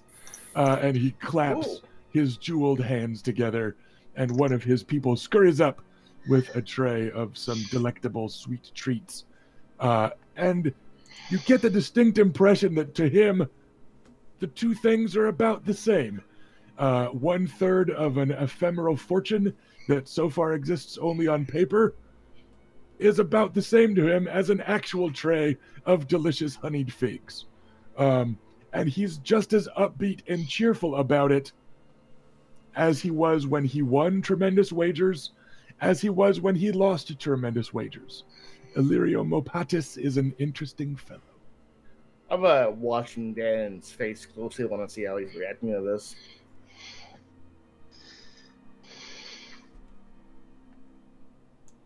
Oh, I'm fucking frozen. Of course, any coin of mine is, of course, the house's. I would assume that. I kind of nod to Ilio politely. But I look back at Dan, who's been told he can't bet anymore. What? Yeah, you cut out a little bit there, Robert. Oh, sorry. I look back at Bannon, who has just been told he cannot bet anymore because he's a bastard, and kind of concern on my face. I try to read his reactions and just watch what he does. If fire could freeze. Illyrio gives another kind of apologetic shrug while popping a honeyed fig into his mouth and then loudly slurping his fingertips clean. He goes, of course, your money is the house's money and whatnot. That just perhaps your grandfather sought to simply expedite such matters and immediately make the coin available for other business arrangements. I do not know. Illyrio, it is not you don't have to worry about trying to explain this. We know exactly what he was doing. But honeyed figs. I take a fig. I take a fig. Dan, would you join me for a bit of our house wine? Seems there's naught else for me to do. Thank you, my lord. As we walk off, I'm going to kind of shake my head. I'm not your lord, Dan. I'm your friend. We're practically brothers.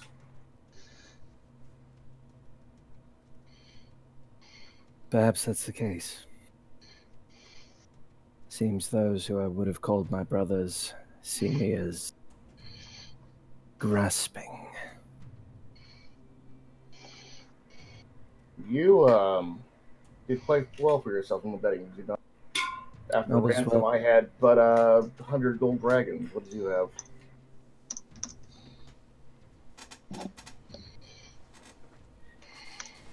Not enough for what I'd hoped. There may not be enough gold dragons for what you hoped. Still, though, I suspect somebody doesn't want you making that name for yourself. Yes, well, a Rivers once claimed the throne. No saying what a bastard can do in this world.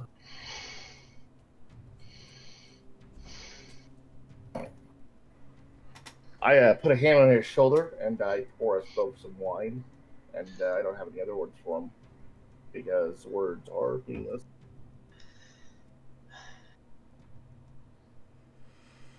All right. Some horns blare. And the joust is ready to commence for the day. First up, trotting onto the field, is Sir Vardis Egan, captain of the household guard of the Eyrie in the Vale of Erin, and the recent vanquisher of Sir Lucaris Nymerian. He and his destrier high step onto the field, draped in all their finery, and his personal colors are quartered and complemented by the colors of House Erin itself, who he serves with gallantry and honor. Rusty, when I had paid the ransom back to him to get my gear, it was off screen, but I just wanted to note that I would have been very polite to him. I would have congratulated for him. It was a hell of a fight. Sure. What I have not had in a long time. So there was a lot of a knightly respect there. At least. Cool. So he high steps out. Yep, Kim. Similar note, I did likewise and offered a cask of Nymerian wine. Though if you want to role play out me and the red cider, cool, but only if we have time. We likely will not, because those two are both decent guys that are not the grudge-bearing types. It wasn't going to turn into a tense standoff, etc., etc. But they're also handshakes. Congratulations! Damn good fight. So yeah, duly noted on your out of character meta tracking of people's reputations with you. But yeah, we're not gonna. Yeah. So go ahead, Rob. Vannon, though they may not want you bet anymore. Would you mind managing my bets for me for a percentage of them? Are you sure they'll be recognized thus? You're but a bastard. Working on a lawful command from one of your betters, I believe. They should go along with. I'll see what I might do. And I'll give you access to 60 of my gold dragons and keep 30% of them with whatever we win. As you wish. Partially just so I don't have to bet. So, arriving opposite Sir Vardis Egan is a man in a white cloak and enameled white and gold chased armor. Atop a white destrier sits Sir Preston Greenfield of the Kingsguard. Smart money is on Sir Preston, though not by very much. Vardis Egan is a knight of no small repute. Sir Preston Greenfield is among the more respectable and well-regarded knights of the Kingsguard at present.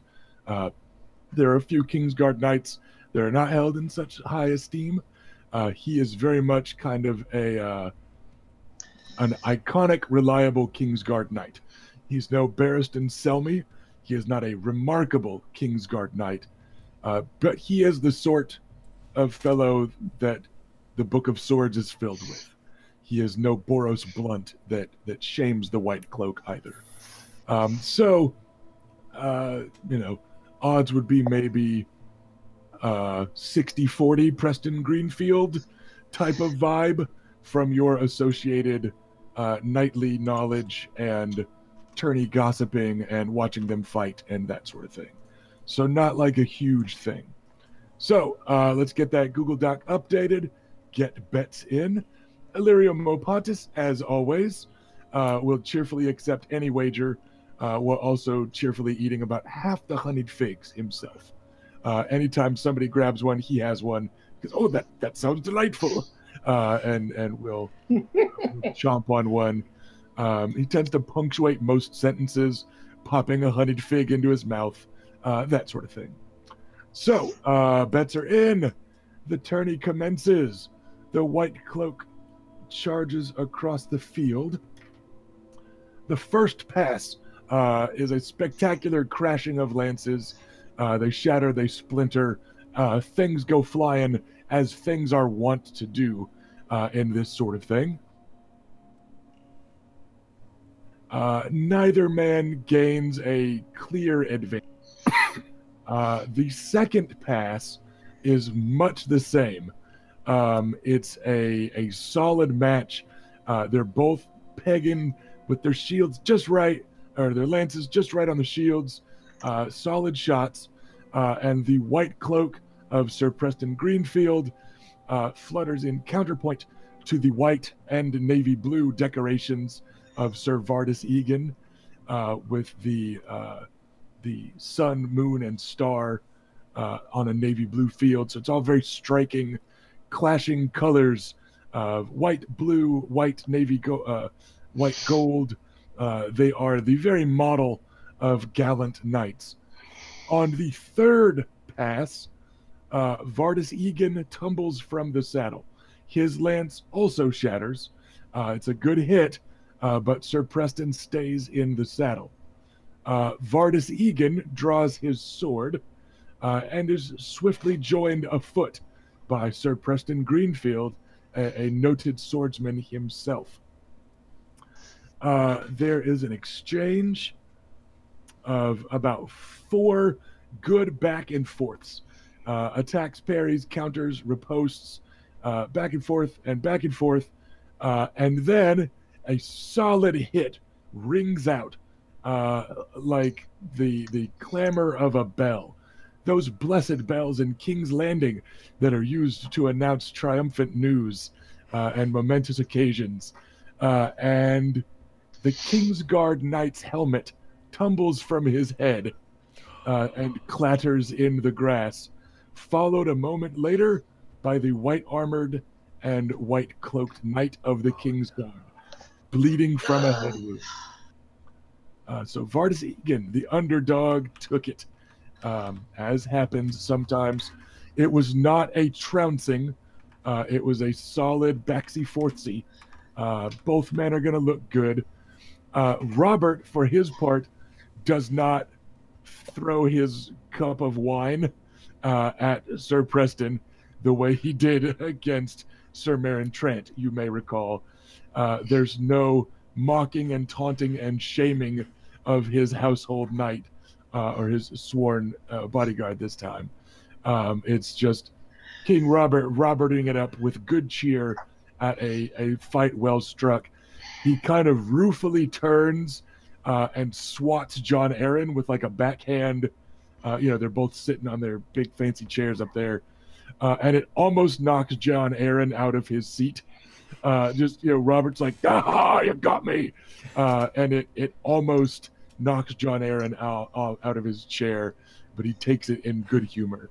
The winner was Vardis Egan, Vardis Egan, Egen.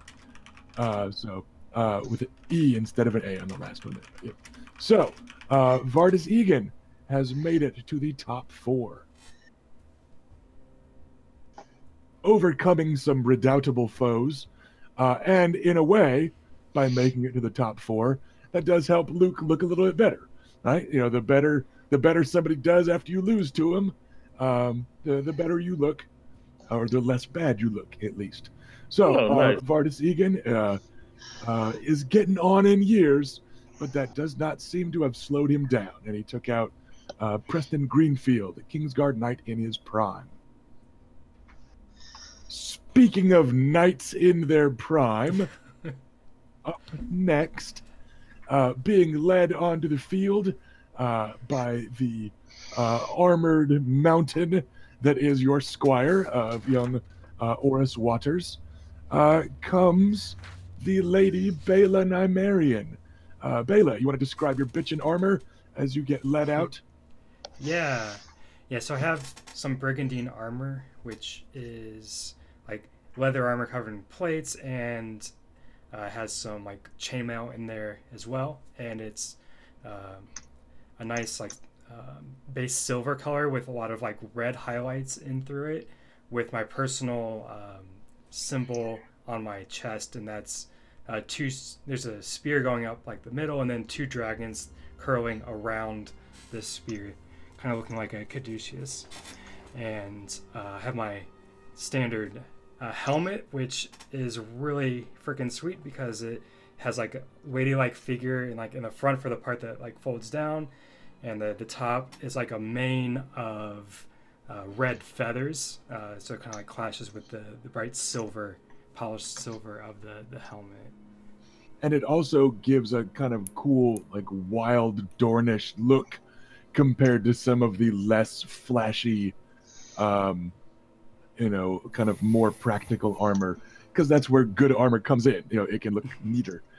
So yes, you in your red and silver stand in stark contrast to your opponent, who is in green and gold. Your opponent is also the second born of their house, and in some ways their house's champion. Your opponent also has a kind of dual note on their personal sigil, their personal seal of arms, as often second born children do. His, however, is 2 golden roses on a green field. Because your opponent, as Erica has known for a few weeks now, is the redoubtable Sir Garland Tyrell. Garland the Gallant. He is overshadowed by his younger brother, Sir Loras Tyrell, the Knight of Flowers, but not by much and not with the sword. So it is a very tough matchup. Sir Garland is the smart money here for even the most loyal Nymerian voters. If it were a war to the death with Sir Garland leading a conventional army into the Red Mountains, smart money would probably be on Bela. But you are fighting a Tyrell in his natural habitat, which is a joust in front of a highborn crowd. So you've got a tough road ahead of you. I do. Let's go ahead, Luke. Sir Vaden, Yes. you're of course in charge of the bets, but try not to vote if you're cocked, okay?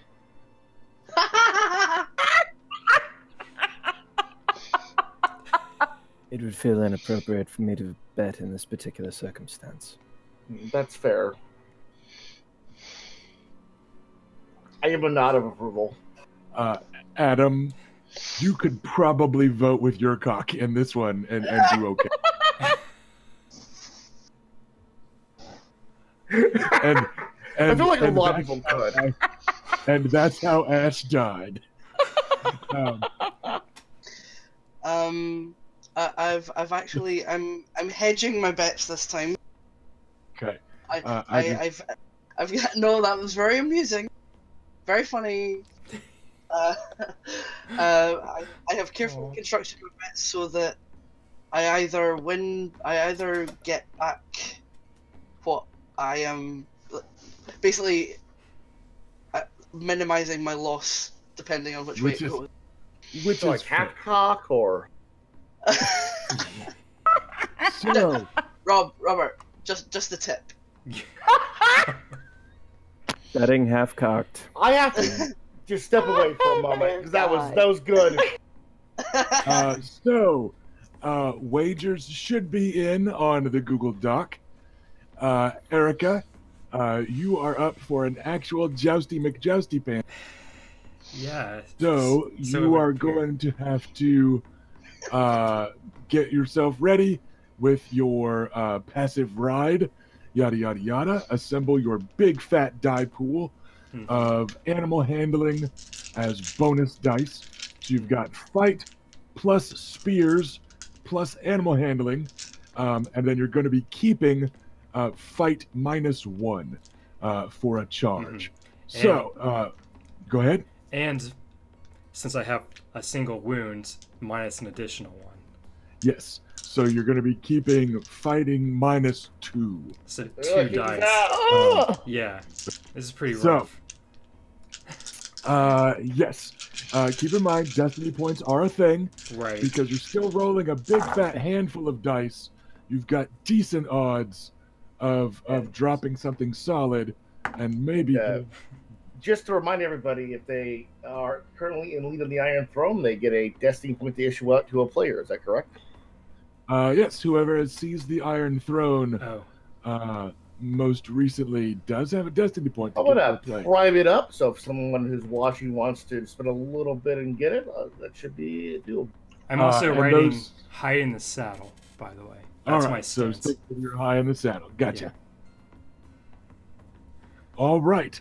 What is your total on your hit roll? So I am going to use a destiny point here because 2 dice is probably not enough to knock off Sir Garland. And my total comes to 21. Nice. The absolute maximum I could do. Nice job. Yes. So that does get you 2 degrees of success. So in a moment, he will need to make that roll to stay in the saddle. His armor is going to absorb the base damage. We've already figured that math. Your armor is going to absorb his base damage also. Okay. But he had an 18 to hit. So what is your passive ride? Kevin, I was trying to help you. 13. Sorry, 13. Mhm. So it's going to be 2 successes against 2 successes. So you both need to make a formidable roll. So difficulty 12 to stay on your horse. Oof. And what's the roll for 1 degree? I'm considering maybe dropping that down. Sorry, dropping what down? Using a destiny point to remove a die from his roll. Oh, okay. Yes, if you spend a destiny point, that would get a loss of a degree of success. And what is that total I would need? Then you would need a 9 to stay in the saddle. Okay, that's what I'm going to do. All right, so you brace against it in the last second, and that will give you a difficulty 9. But you do have a penalty on this from high in the saddle, so it still could be tricky for you. Sir Garland does not roll fantastically well, but he does handily stay in the saddle. If I spend a destiny point to remove one of his die, will he fall out? He will. Nope. He would still stay in the saddle. This one. Oh shit.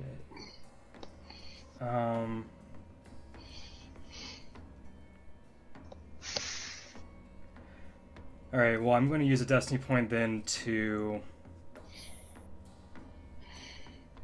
add an extra die to my total, and that'll Okay. bring me up to exactly 9. Okay. Sir Garland will not spend a destiny point to make you fail. Sir Okay. Garland has access to destiny points, but as of right now, at least, he feels like he does not need that, or perhaps it would simply be ungallant to go that hard in his first Damn pass. it, Garland! So, both of you stay in the saddle on the first pass, and the crowd fucking loses their shit because this is Sir Garland the Gallant, and this is a woman, and they're like, "What?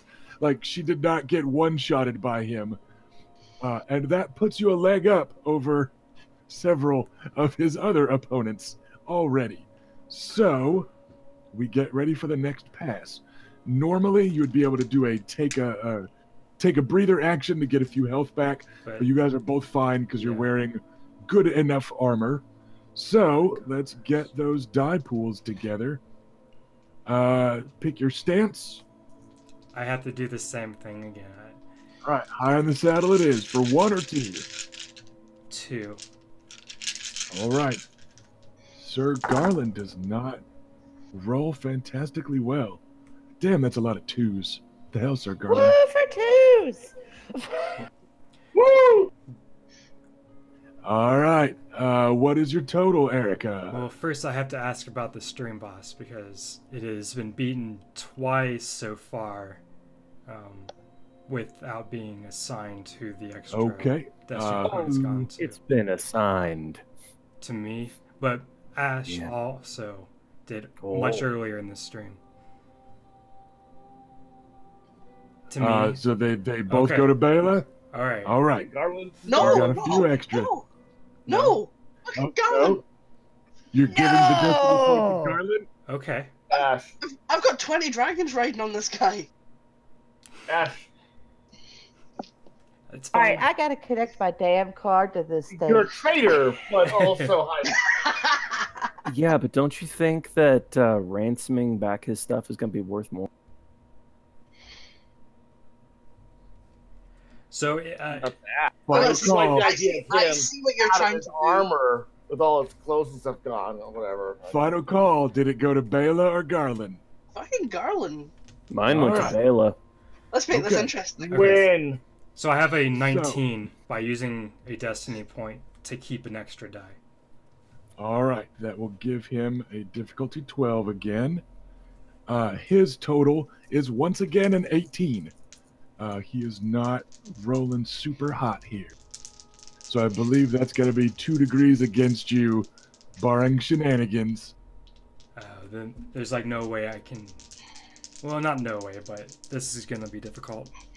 All right, so looking for a 12 to stay in the saddle.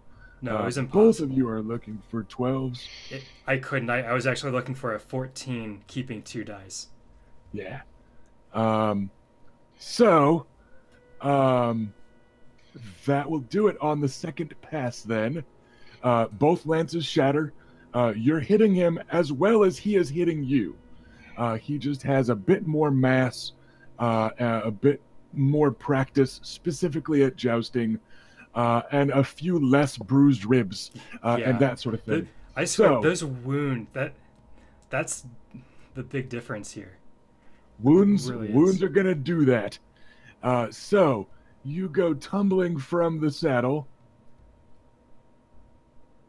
That's 9 points of damage that bypasses armor, as the wind is blasted from your lungs Okay. because you get punched with the planet. I had to take an injury for that. And now it is your turn. Do you stand up and challenge him? So I'm gonna quickly jump to my feet in an acrobatic fashion, and then I'm going to bow to him, and then turn to bow to the king. All right. All of King's Landing goes, and like you can hear this sharp intake of breath as she springs to her feet, and then instead of calling for her spear, graciously honors her opponent and the crown. And again, the crowd goes wild. There are roars. You hear belas and you hear garlands in the background.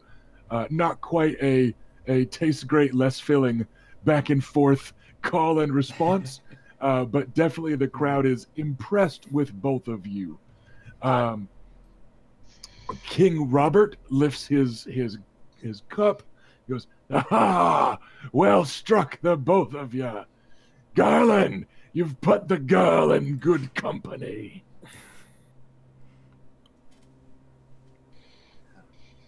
Seven of hell, she wouldn't loses graciously. Yeah. And Have yeah, to. everybody's flipping out. It was a solid match. Woo! Everybody got to look good, and then there was still a nice decisive end. So that's about as good as jousting gets for most of the small folk. It's like, yeah, that was good stuff. Nobody looked inept. Nobody looked like a bully. Just good stuff. And with that, House Nymerian is no longer in the grown-up joust. I now feel mildly bad about my decision. I'm sorry. In fairness, it's I got swept up in the frisson. and in your defense, Sir Garland didn't use a destiny point to do it. Oh yeah, So you no. were, so it's not like he was like, "Yeah, I'm gonna take that bitch's dice away." Like, no, I spent another destiny point. She keeps 0. Get wrecked. Like he didn't. And to be fair Yeah. to Adam, he probably doesn't think of his cock that often. So this is new. So, Nice, though. the bout ends. Bela's not in as bad a shape as she was about this time yesterday. That's This very was true. not a hard-fought tooth and nail bashing each other with rocks we find on the ground and drowning my opponent in a puddle of his own blood level of ferocity that you guys were kind of fighting to in some recent bouts. So the gallantry is on display. You're actually feeling pretty all right as you're led off the field, and you are able to mingle with the family as the next pair of jousters finish their preparations and get ready to be announced. So we'll give the scene to the group for a moment. I would dearly like to finish the last 2 jousts and then do a pee break, just so we can wrap up the grown-up joust for this pass, if that works for everyone. Like, Sure. if you've got to go, you've got to go. But I thought it would be cool to wrap up this round. So, while House Nymerian is no longer in the joust, your cousin, Lord Will of House Will, makes his way onto the field.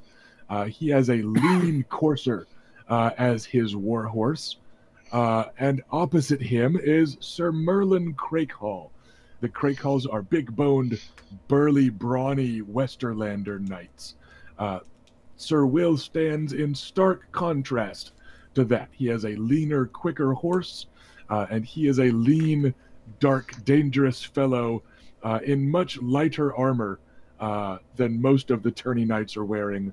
And once again, you see the gleaming hilt on his hip, the ruby gleaming in it as your cousin prepares. This one's about even odds. Once again, if it was House Crakehall trying to invade, House Will, smart money's on Will. But this is a contest of even combat, one-on-one, starting on horseback. Smart money is actually on House Crakehall on this one. He is not a knight of particular repute, but he did beat Sir Richard Horp last round, who is a knight of particular repute. And Sir Merlin is just a bigger, burlier, brawnier guy. With the Westerlands tends to have a bit more of a reputation for tourney fighting than House Will, which mostly has a reputation for slaughter and ambush. Now, Raina, So, same warning I gave Van.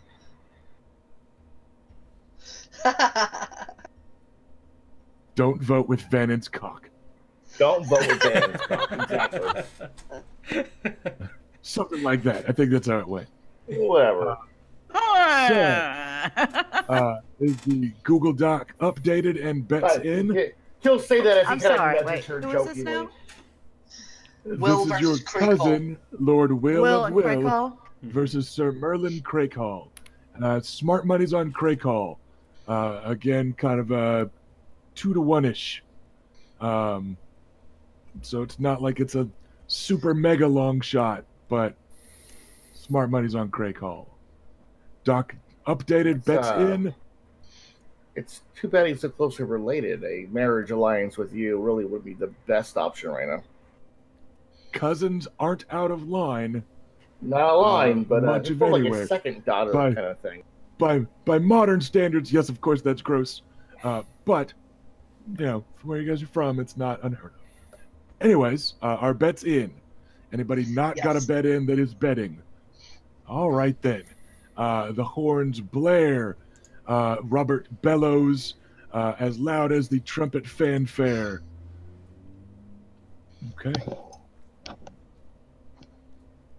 Okay. So, the underdog won on the first pass.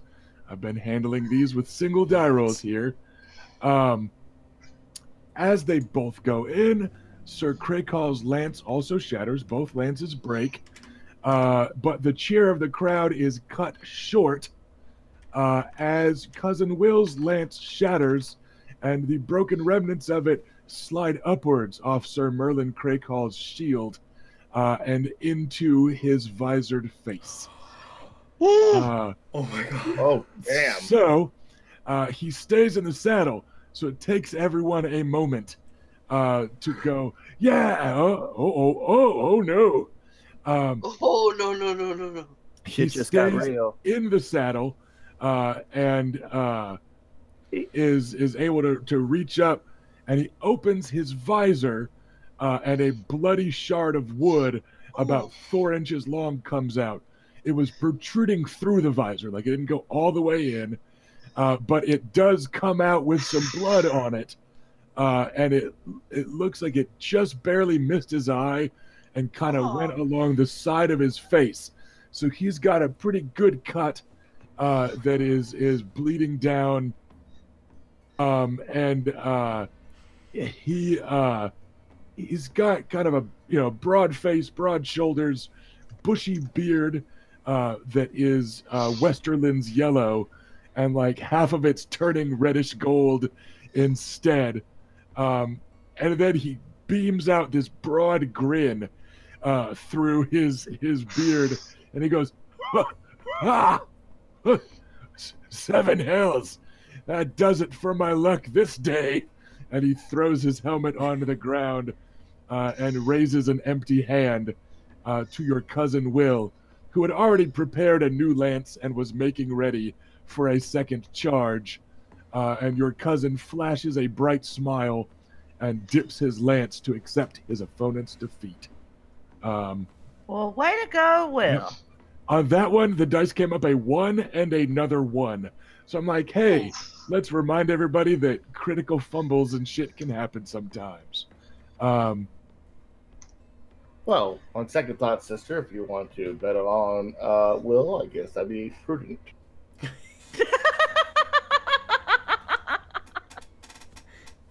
Or just visit him more often. Go up and see him sometime. Listen to Adam being smug about somebody else's romantic choices. Yeah, don't let him get off easy. You really ride him hard. Oh, look. I'm just enjoying the saucy banter. Luke Grim takes a big old swig of wine. This brings us to the final match of this whole round of the joust, as the final 8 turn themselves into the final 4. And a champion of House Fossaway makes his way to the field. Sir Tanton Fossaway, who recently vanquished Sir Vannon Rivers in a very hard-fought battle, has gamely appeared, though he's sitting very stiffly in the saddle, and as his squire helps him with his helmet there at the end, you can actually see he does have 2 bandages still wound around his head from a scalp wound. And sitting opposite him is Bronze-Yon Royce, who didn't have many fucks to give about his joust against Sir Nathan Lugas, and similarly does not seem daunted by the appearance of an apple opposite him now. This one's a really clear favorite on Bronze-Yon Royce. The Fossaways are Reach Knights of no small renown, and this one has performed admirably in this tourney. But we're looking at a pretty heavy favorite for Bronze-Yon. Again, about the 2-to-1 type of action from what you can garner. Because Bronze-Yon is also from the Vale of Erin, tourney knight of some renown, and he's just also a big bad dude that is really good at this. So, smart money looks to be on the unflappable Bronze-Yon Royce, who looms atop a massive destrier in his plain bronze armor studded with runes, and with his big shield, which is a bronze field with like black studs on it, and the occasional runic mark. The blood of the first man is very thick in the veins of House Royce and certain other corners of the Vale. You notice Oris again glaring with brooding intensity, and kind of clutching the barrier leading to the jousters, with his face thick with mixed feelings. Big bastard energy. Anybody not got a bet in that wants a bet? 3, 2, 1. The horns blare, and dashing war horses rise to the occasion. In the first pass, both lances shatter, and Sir Tanton Fossaway reels in the saddle, but is barely able to keep his feet in the stirrups.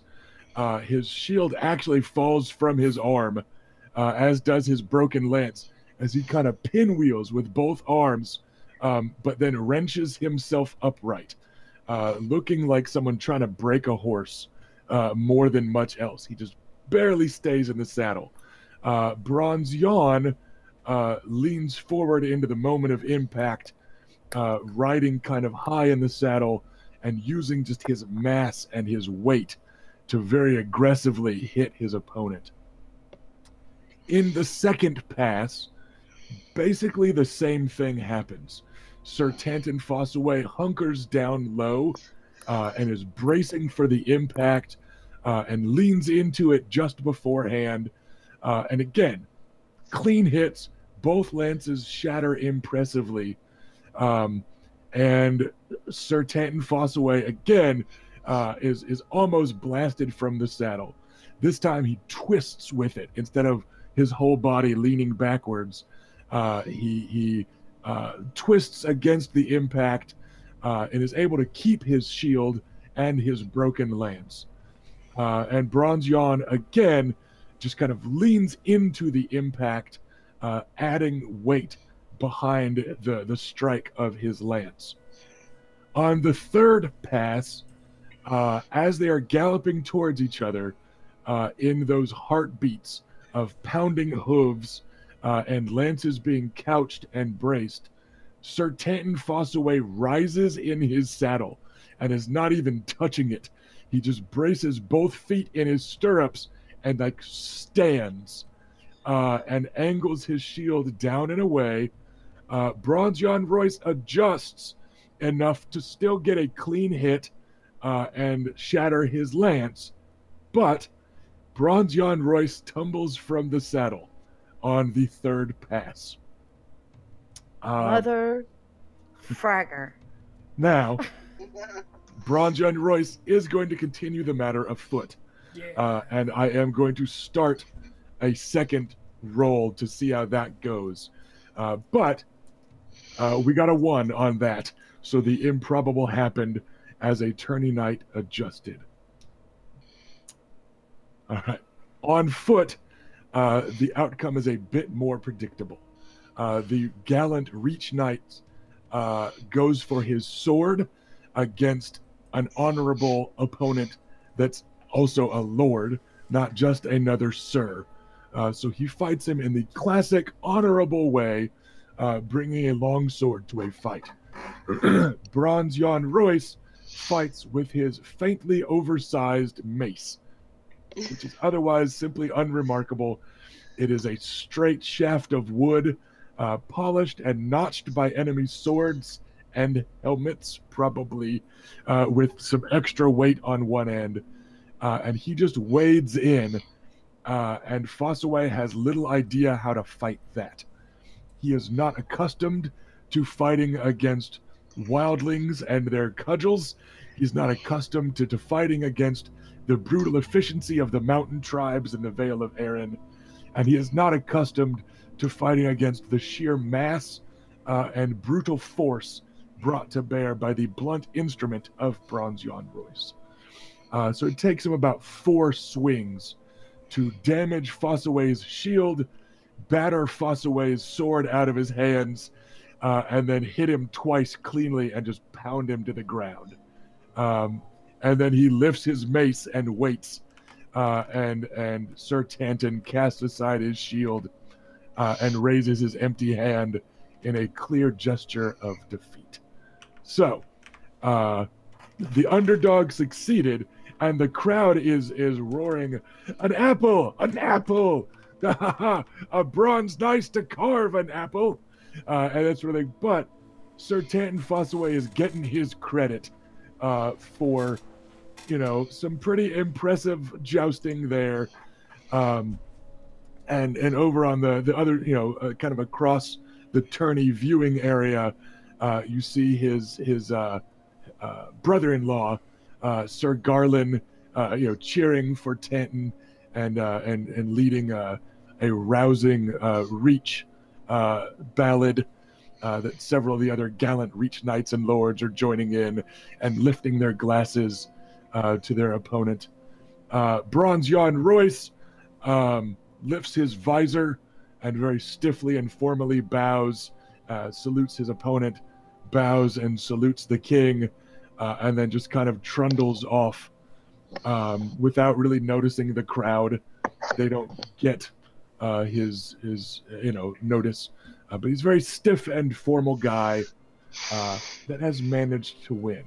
So there will be a brief break for light refreshments in game as tourney knights are able to go and work on their armor a bit, and they are prepping for the next round. We're going to transition to the Squire's Joust, and then it'll be adult and then Squire again.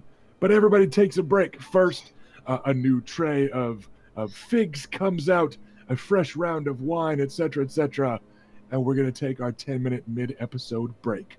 So, viewers, we'll see you back here in a couple of minutes. Chatter amongst yourselves, and we will return shortly. You better be here.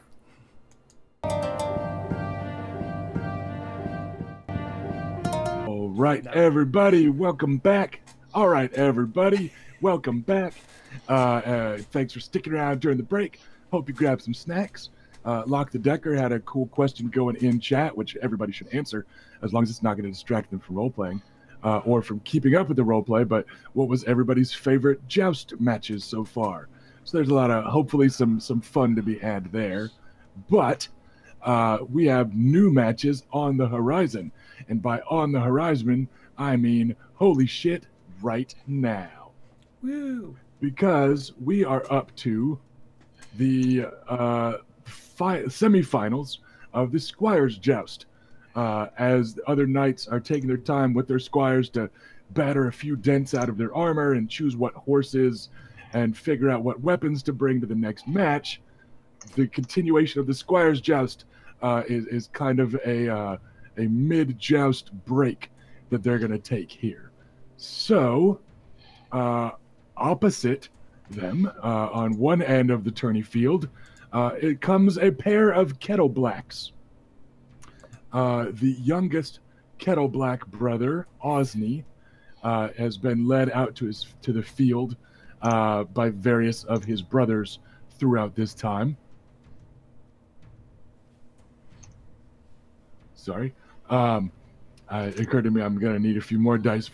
But he is led this time by Sir Osmond, which is the knightly Kettle Black, that is armed and armored kind of unnecessarily so, since he's not in the joust any longer and has not been for quite some time, thanks to a knight that we all know. But they have kind of been filling in as sworn swords to the royal family a few times. So it's also could just be head games trying to look cool and a little bit more impressive, which isn't hard because they are big dudes and swaggering up in armor, leading your similarly giant brother who's also in armor looks pretty cool. Opposite them, here in the absolute semifinals, however, is an even bigger guy in even bigger armor that's actually fairly similar to their armor because it got bought out from under them because they tried to renege on a purchase. And that is young Oris Waters, Squire to House Nymerian, who is serving as an honorary squire to Oris and leading him and his warhorse out to the field. Because we've been letting different players have fun with that different times. I did it last time. I'm willing to allow someone else to do it if they wish. I'll do it. All right. He is All right. led up by Sir Lucaris. His normal assortment of weapons are arrayed on a small shelf, hurriedly in between nightly rounds. And then lead him out. Oris does not. He hasn't quite gotten there yet. And the last match, he was warned about some castle folk etiquette to not remove his helmet and stuff. So he's just kind of sitting in the saddle, like, oh, what if waving is rude? And, just kind of worrying about the joust itself. But you are able to hype him up quite well. Luke is just waving, pointing at him, smiling to women, waving to the small. Pointing at people in the crowd. What do we got, Kevin? I take just one moment as he's on his way to the field to point out, these are honorless bastards. They will fight dirty. Do not let your guard down. Great advice.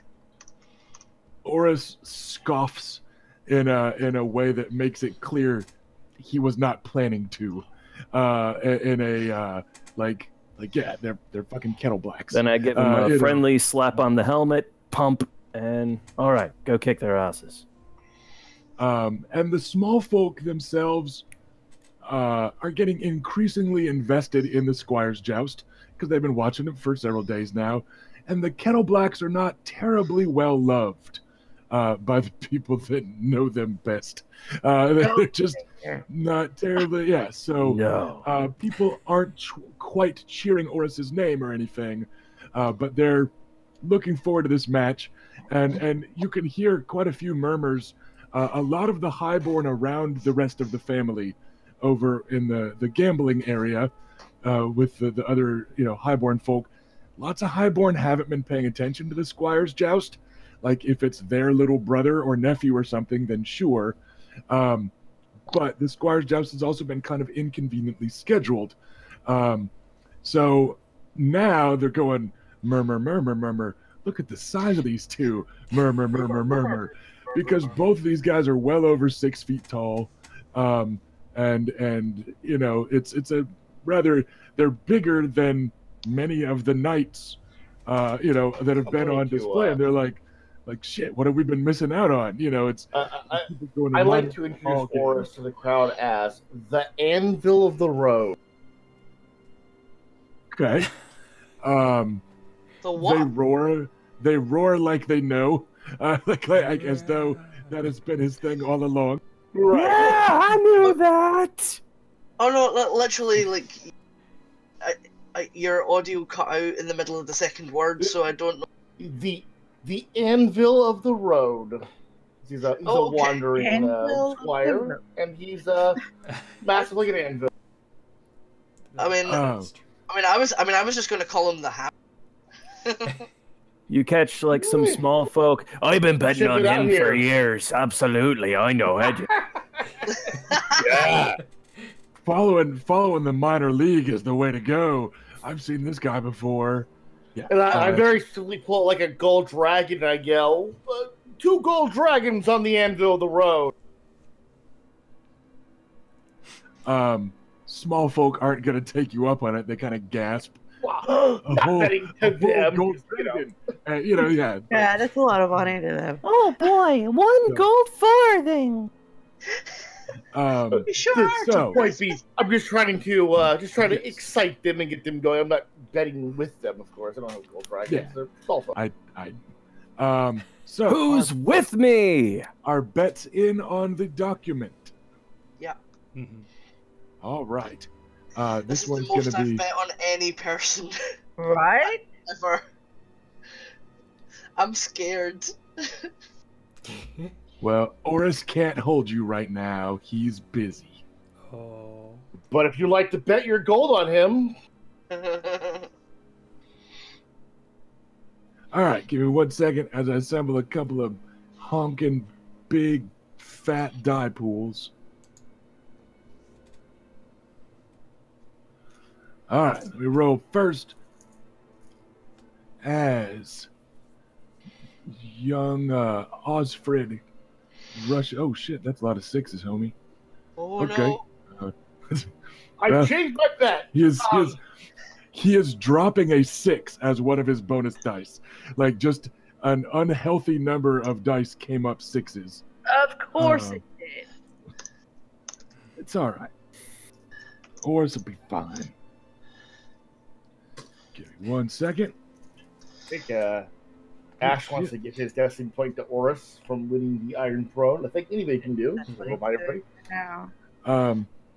These dice are just all of a sudden coming up very hot. They both are dropping 6s as bonus dice. Ooh. Right? They just went, hey, how many dice do we keep? Yeah, that many fucking 6s. Let's do this. So, with a 24 against a 24, lances shatter into a bajillion fucking pieces. These are 2 very big dudes that are good on horseback, and neither one of them is worried about the impact, it seems, because they've both won so far just with good, accurate, hard hits in a I bet you can't take this sort of way. And so the both of them go in at aggressive, very focused on a hard hit. And sure enough, both hits are very hard. So that is 3 degrees of success.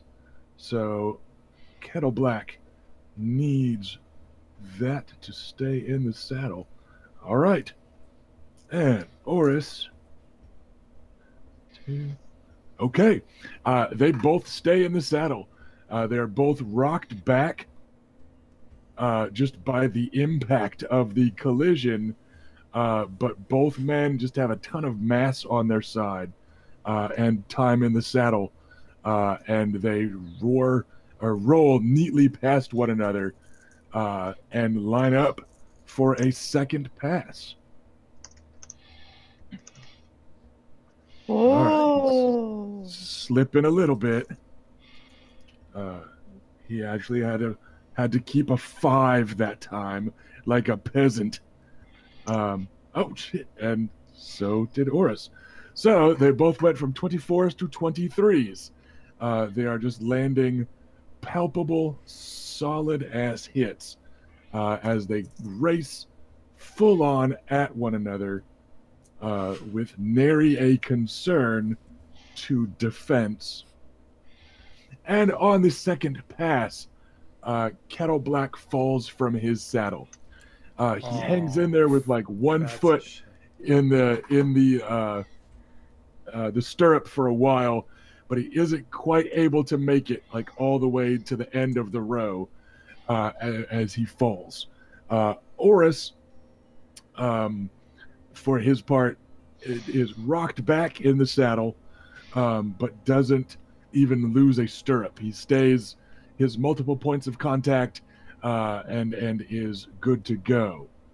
The young Kettle Black wastes no time in launching himself to his feet and looming his nigh 6.5 feet tall. Osney Kettle Black stands and holds a huge gauntleted hand out over his shoulder as he backs towards his brother. And his brother puts a wicked morning star in his hand, a huge broad mace with nasty spikes jutting from it. It is not an elegant weapon. It is not a pretty weapon. This one is not designed to look like an apple or anything. It is designed to look no cute like a club that you murder people with. Oris dismounts neatly and leaves his horse trotting on idle a few steps past you, Sir Lucaris, and he just holds a hand out to you. Which weapon do you give him? Because sometimes PCs make decisions for NPCs. What does he have available? He has his hammer, he has his mattock axe, and he has his boar spear. The hammer is a hair less damage than the other two, but has the shattering special quality. The other two are functionally identical as the math falls together. Yeah, to quote the chat, the big fuck off hammer. All right then. Chat likes that hammer. Big fuck off shiny ones. He once again holds on to his shield. In the Oris. past he had not, but he still has his dented shield on. And he pauses for a second and casts just a bit of a glance towards you. Do you know how you avoid the morning star? Hit him. Wake up late. I go kick his ass. So we get some dad humor to start the fight. Oris wades in. He chokes up on the hammer a bit. It's a two-handed weapon. Like, you've seen him using it around camp. It's a tool as much as a weapon. That's why he has it. But he's using it in one hand again, and keeping the shield handy. The both of them do a little, like, thunk of brute bludgeon against their shield, and then they wade in, with Oris taking the initiative. That is a solid hit. Combat defense is that. Smash him. Okay. And also, Kettle Black starts with a lot of points of damage. So 1, 6, 7. Oh, that's too bad.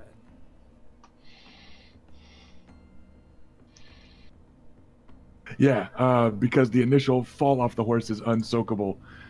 So Osni Kettle Black is starting this fight with a 12-point hit to worry about, because charges are things. So then the first hit with the hammer, do that. He's got that armor rating, damage. All right. So the first opening swing is actually a feint. As once again, Oris shows he's not just got brute strength. He actually twirls the hammer overhand to get Kettle Black to lift his shield. And then Oris wades in and uses his own shield arm to kind of hold the shield at an awkward angle, pinning edge of shield to edge of shield. And then he just starts hammering at the shield and the arm it is strapped to, circling and getting in a few nasty hits. And the shield is damaged. And Kettle Black takes a few seconds to wrench his arm free and to lash out with his wicked Morning Star. 6, 12, 16, 19 is a pretty solid hit. He has a combat defense of that. So 2 degrees of success. All right. Oris is able to catch the return Morningstar swings on his shield. The spikes do dig into the shield and scar it up. But Oris's shield is certainly in much better shape than Kettle Black's. Oris wades in again. And Kettle Black's shield is riven to splinters and a few idle leather straps. And Kettle Black takes that much damage.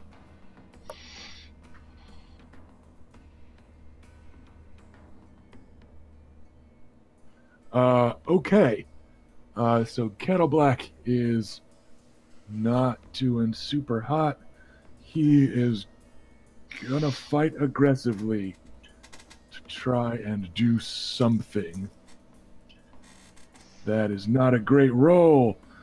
Kettle Black takes up the Morning Star in both hands after his shield falls to pieces off his arm. And he lunges in. But that extra die for attacking aggressively got him a 2. So that is not a great roll. 6, Worth it. 12 plus 7 is a 19. Hashtag. That is... and you get +1 damage for using it in 2 hands. So some hit points get through, but Oris is all right with that. Oris is not going to take an injury just for funsies, as he has done in the past, because he is up next. There's that. Reroll that. And that is 16 points of damage. That's going to be another injury. No, shit. Aggressive attack. Sorry, keeping track of 2 fighters at once is twice as bad. Because he's down to combat defense 2, which makes that a much more palpable goddamn hit. So 3 degrees of success. That's 24 points of damage. That is an injury. So Kettle Black will stop fighting on his action. So it is a quick flurry of attacking shields to seek an advantage. And Oris just does so a little harder than Osni Kettle Black, perhaps with a bit more rage pent up inside him. perhaps with a bit more to prove to newfound people he cares about watching, perhaps just trying to fight hard while he can, because he feels like he's not going to be allowed to fight very soon.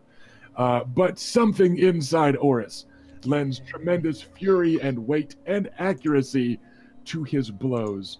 So the shield gets shattered.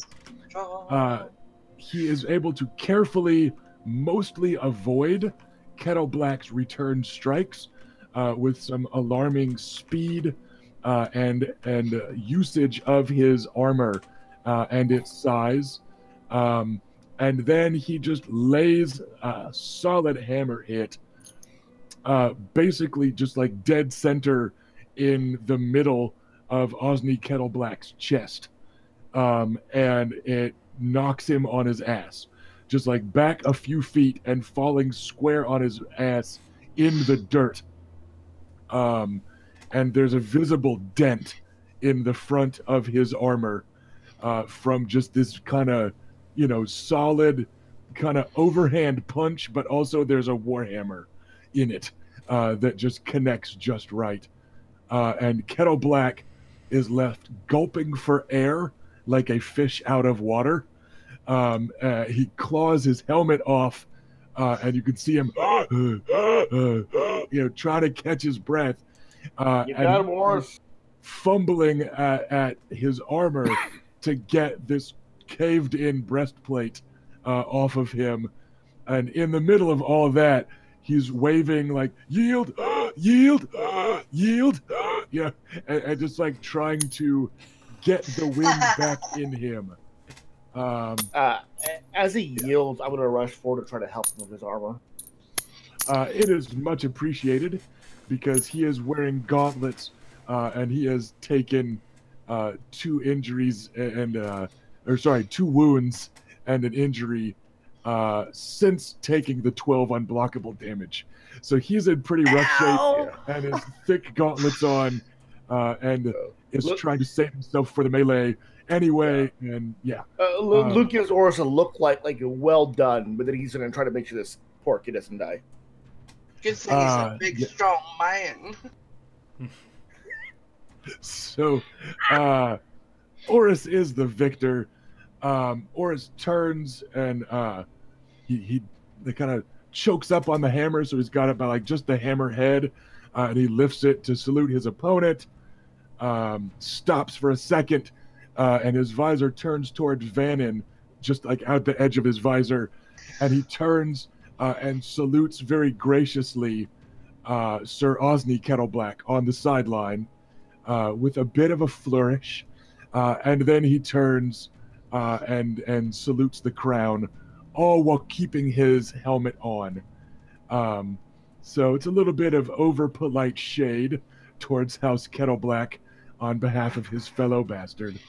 The king is out of his seat, and like air guitar is a thing. Robert's like air hammering. He's like air hammering up there, like a past his prime baseball player, like showing a swing, and he's up out of his seat, talking excitedly to John Aaron and Sir Barristan Selmy, his Kingsguard knight up there at the royal box, and he's like hammering somebody after they're down. And you can tell he's fallen back on a war story about when someone didn't yield fast enough type of thing. And he's showing this like chopping motion and, does a hand across his throat type of, that sort of thing. Not paying tremendous attention to the Squire Joust now that it's over and talking instead about himself. Because that's what he does. Thus endeth that round of the Squire's Joust.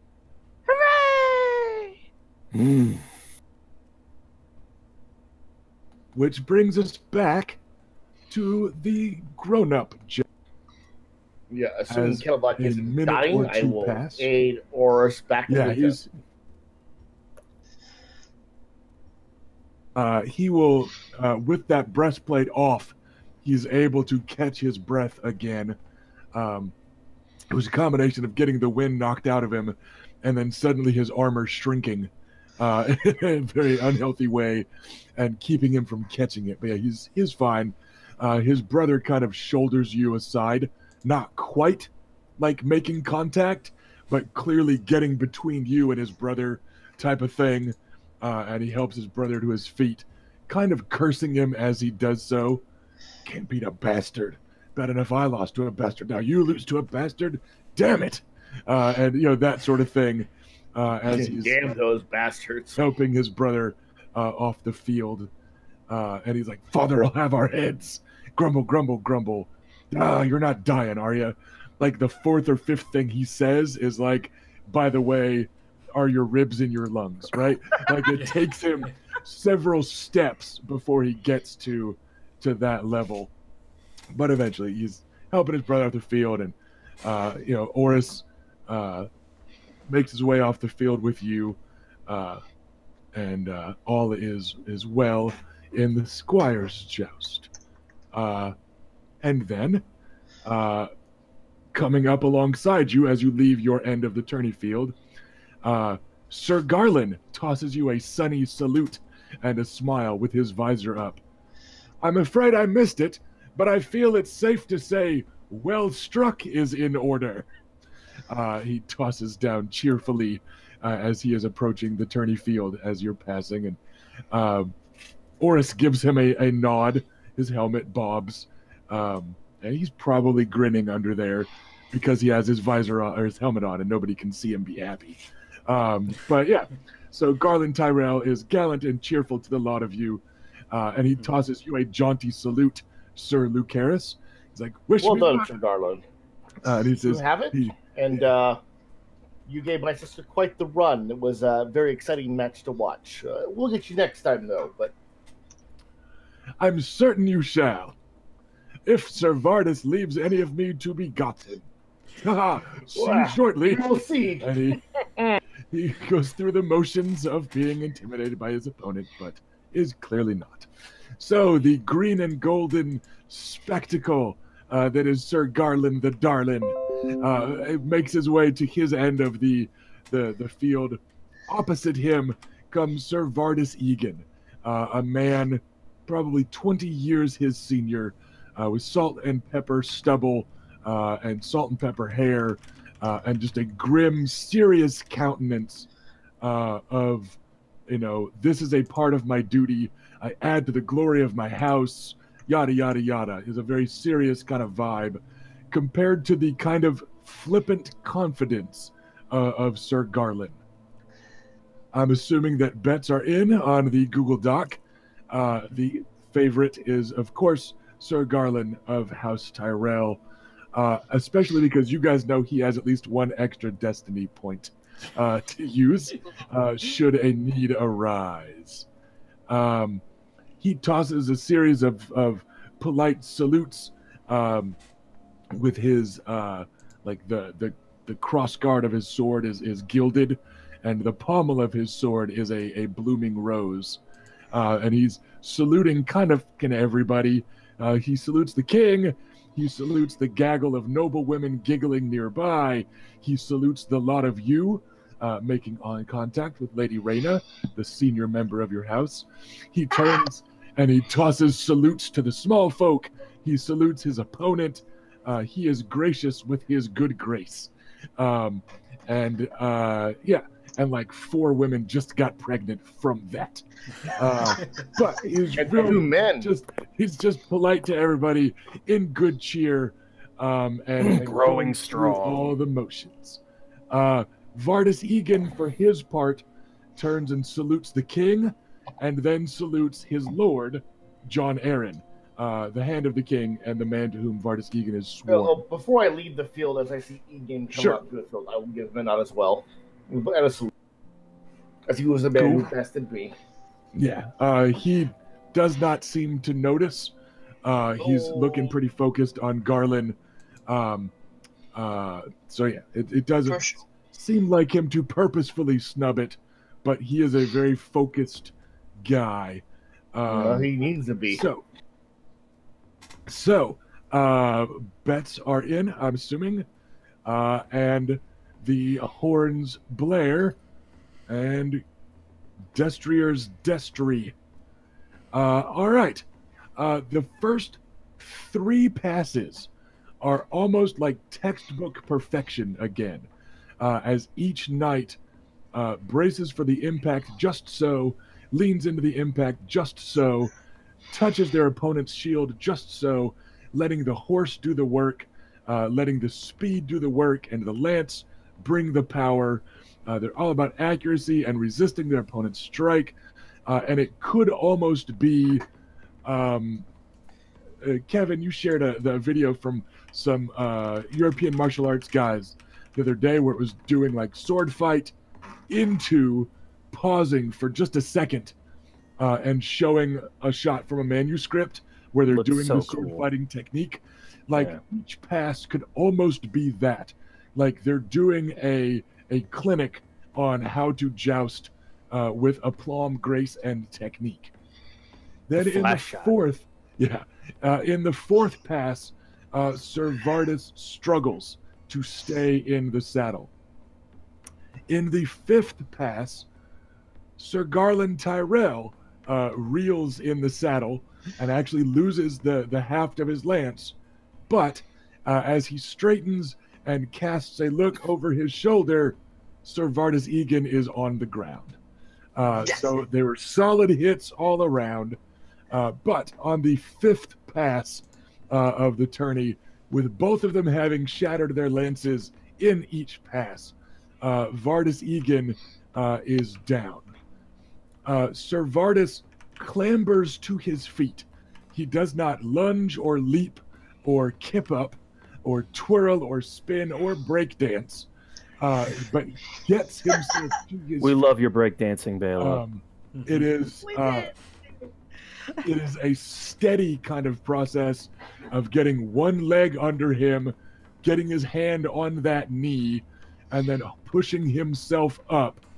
And then he pants for a few moments, and then his shoulders kind of slump, and he just tosses his shield to the ground and lifts the visor on his helmet. He's like, I'd call for a sword, but I know how it'll end, and both of us need to save ourselves for the glory of the melee, I think. I'll see you on the morrow, Sir Garland. And he says it kind of resignedly, but not quite resentfully, right? He's not, super mega bitter about it. It's just a dude that's like, I've got a chance, but it's not a great chance. And that fall kind of sucked. And I'm 20 years older than him, and I'm also signed up for this shit tomorrow, and just, all right, I went 5 lances, it's okay. So he doesn't seem angry or whatever. Sir Garland salutes him without irony. He says, 5 lances, sir, and all of them well struck. I look forward to our match on the morrow. And then Sir Garland goes back to cheerfully waving to the crowd. He salutes only the king this time, and then it's open-handed beauty pageant waves to basically everyone. So,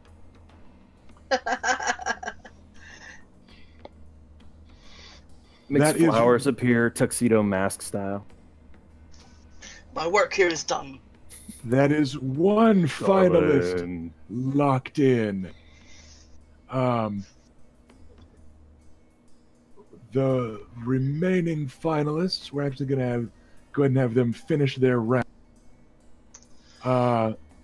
Is her cousin, the Will of Will, who high steps his lean and swift courser onto the field to some small folk acclaim. Kingslanders and other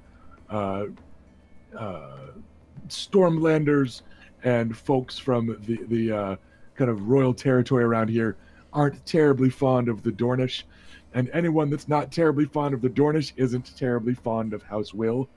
But he has a few admirers in the crowd, and they're just excited to see another match. So he acts like the crowd loves him, He draws his sword, makes a big show of saluting the king, and then turning with his Valyrian steel weapon, kind of levels it to call his shot, and then salutes his opponent and sheathes it, because ambling into view opposite him is Bronze-Yon Royce on his monstrous destrier. Of course. Final four don't play around, so nothing's left but really dangerous dudes. In this one, the strong favorite is Bronze-Yon Royce. Once again, were it battle to the knife, the Will of Will would kill Bronze-Yon's sons and kill Bronze-Yon last by poison and deceit and whatever. But it's a turn. And he is a wiry, lean, dangerous fighter against a really big dude in really heavy armor. Perhaps the most famous armor in Westeros, actually. This rune-encrusted bronze of the lords of Runestone. Smart money is on Bronze-Yon Royce. As always, Illyrium Opatis will cheerfully take bets. He's like, "Oh, a dangerous man indeed, your cousin," and he'll cheerfully bet on Will against you guys, or vice versa, as is his wont. He passes either way, back and forth. So, our bet's in on the Google Doc. Yeah, Everybody's bet hard call, nine. but it's done. So just Remember, recap for me just who we've got. This is your cousin. It's the Will of Will against Bronze-Yon Royce. Okay, I was going to ask, and who's the favorite, but we know. Yeah, Bronze-Yon. Yep. And remember, you don't have to bet. Like, if you feel bad for betting against family or whatever, you're not obliged to bet. But wagers are in. The crowd intakes a breath, and they charge. Okay. On the first pass, both lances shatter. They're solid and accurate hits. But Bronze-Yon's doesn't quite shatter in the same way. It kind of holds steady for like a tenth of a second, because the Will of Will is just hung on the end of the lance for a tick before it breaks. His horse keeps riding. The Will of Will does not. He just doesn't have the bulk and the heavy armor and the kind of, I don't want to say the gravitas in the saddle, I think, gets the point across. That's just not the way he rides. And in fact, Bela, you for sure recognize he was high in the saddle trying to score a good hit. He was like, offense is the only way it's probably going to work. Yeah. So he Unreasoning aggression for the win. He went for it, but he just got blasted from the saddle by Bronze-Yon Royce. And he is on the ground. He rolls over to hands and knees for a few moments, and you can see him kind of arching his back and gulping for air. And then he lurches to his feet. He's down almost as long as you can be down and still say that you're clambering to your feet quickly enough, right? It's like as long as you can be down there to gather yourself. And then up he comes, and Scorpion leaps into his hand, and that reddish glint of Valyrian steel, and he ponders it for a moment, and then he reverses the blade and kind of dips it into the soil and half bows over it.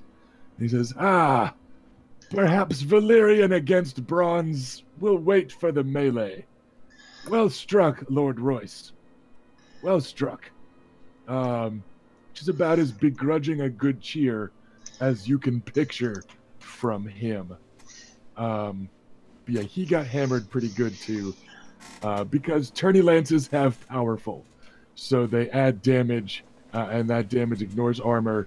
and he is also endurance 3, like many of you, and that is a Just too palpable much. hit. Yeah, it was a hard hit. So he decides that discretion is the better part of Dornish valor, and will wait.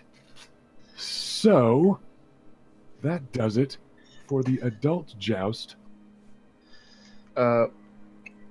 Few days. Sister, Raina. Because just as a reminder of the schedule, tomorrow in game is the melee. The day after that will be the finals, the championship and high point of the tourney, depending on who you ask, as Sir Garland Tyrell crosses lances with Bronzion Royce. So the list is down to 2. And now take it away, Luke. Go ahead. Sister, Raina, you should go check on Will, see if he's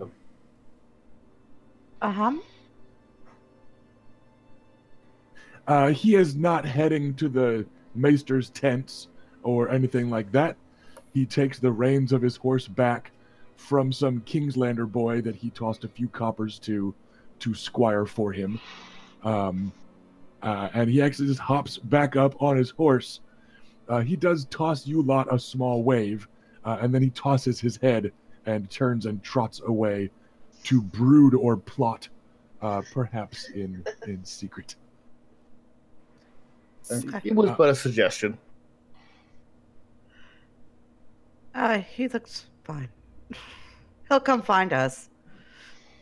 We got the Very well. wine. It's true. I want to hear the story of how he got his sword back. Next up is a bit of intrigue. Who is going to squire for Oris this bout? Because you and Oris are away finalizing preparations again. Who what? Adam. I'm going to recommend Adam. Adam. Like, literally seeing his eyes light up, just be like, I think All right. Adam should do this. So Adam will be off helping double check the buckles on Oris's armor and that sort of thing. We might cut to that scene in a moment. So Adam, decide what, if anything, you want to say in your private moment in a locker room tent. To the rest of you, back where you sit, Illyrio Mopatis makes a big show of lifting his glass and toasting a recent arrival that approaches the lot of you in your small group. And it is Robar Royce, the second son of Bronzion Royce, whose arm is still in a sling, and it's still bandaged up. The bandages look cleaner, though. It looks like it stopped bleeding right through them all the time.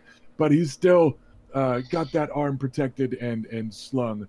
But he approaches the lot of you with a smile that looks a little regretful. Uh-oh. Well, he's a sir, right?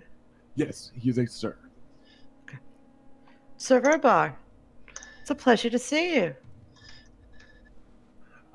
And you, of course, Lady Raina, Lady Bela, sirs. He nods to both knights at once.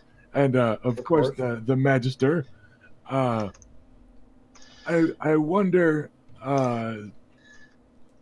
is it Lord Mopatis, Sir Mopatis, simply Sir, I hope will do, if we might have a moment alone with House Nymerian. And he goes, of course. No need for a foreigner to listen in on the private dealings of highborn Westerosi folk. I'm off to find something to snack on. I haven't eaten since lunch. And Oh my god, he's been cheerfully, popping things like they're... he cheerfully ambles away. So, Sir Robar almost winces now that you guys are alone, and he tosses a glance over towards his shoulder and says, I'm afraid I come under unpleasant circumstances, and I feel that it would be best if my brother did not hear of it. I hope I have your discretion. He's talking mostly to Lady Reyna as heir slash nominally head of the house at the moment. Yeah, I look to her for her, reply.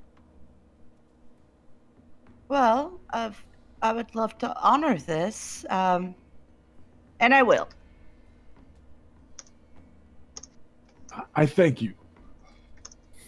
We find ourselves at a bit of a crossroads, and it seems to me that perhaps your lad, Oris, my cousin, could profit every bit as much as House Royce. As you may have noticed, my arm is still less than well, and as such, I will be unable to partake in the melee. And he sounds genuinely and openly disappointed, which absolutely makes sense for any knight, but especially a second son. He says, and so, my younger brother, Waymar, wishes to join us. He has pledged himself to the Night's Watch soon. This tourney is something of his last hurrah before he rides north to take the Black.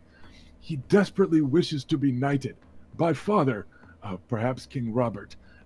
But regardless, he wants his spurs before he takes the Black and serves on the wall. If he does not distinguish himself in the Squire's Joust by winning it, he hopes to distinguish himself in the melee, filling in for me, as this broken wing, alas, leaves me unable to fly. But, and he kind of leans in, you likely know it is Waymar that Oris is up against in the championship of the Squire's Joust.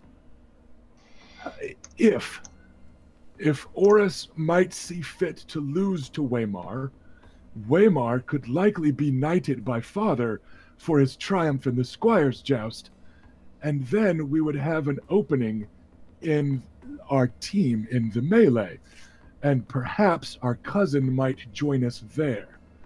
This would be an opportunity for Oris to impress the family, and he would be paid fairly from any ransoms gained or prize that we won. If he could bring himself to lose to Waymar, and to see to it that my brother earned his spurs today, instead of needing to earn them tomorrow. And again, several of you have pretty high awareness rolls, and a few of you have empathy, and this is a freebie because he is really fucking bad at deceit. This is not a lie. This is not a like he seems very earnest with everything that he is saying, and you are all pretty confident in that. I take it I'm not here to be able to do that. Right. You are off with Oris. You're like, no, your butt armor isn't on. It's tighter. Yeah, so you're off doing that with Oris right now. Butt armor is yeah. Fetch the butt cheek stretcher. Hey, let me check real quick. So, that is his proposal to you as acting head of the house, and the vibe that all of you get is that A, he is sincere, it's not deception of any sort, and also you all know that it's a, I won't say it is a reasonable request, it is an accurate request, like it makes sense that they would A, want Waymar to distinguish himself, and B, either of these would be fine ways to do it, yada yada yada. So you don't think it's a trap or a trick or anything of that nature, but it is an interesting proposition.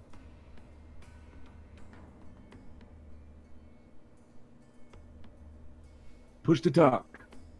Isn't Oris a cousin to this family via his mother? Yes. His mother is Bronzion Royce's eldest sister, and when she would not abort him, they banished her to be a silent sister shortly after Oris's birth. When you say they, was it Bronzion or was it his father? Bronzion Royce was the head of house at the time.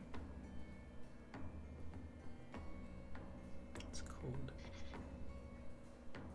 Sir Robar, you've been nothing but honorable in your dealings with us. and I appreciate that very much. I will ask Oris and present it to him, and we will find out his answer on the field of the Squire's Joust shortly. Of course, no lord or lady can compel a man to fall on the field of honor.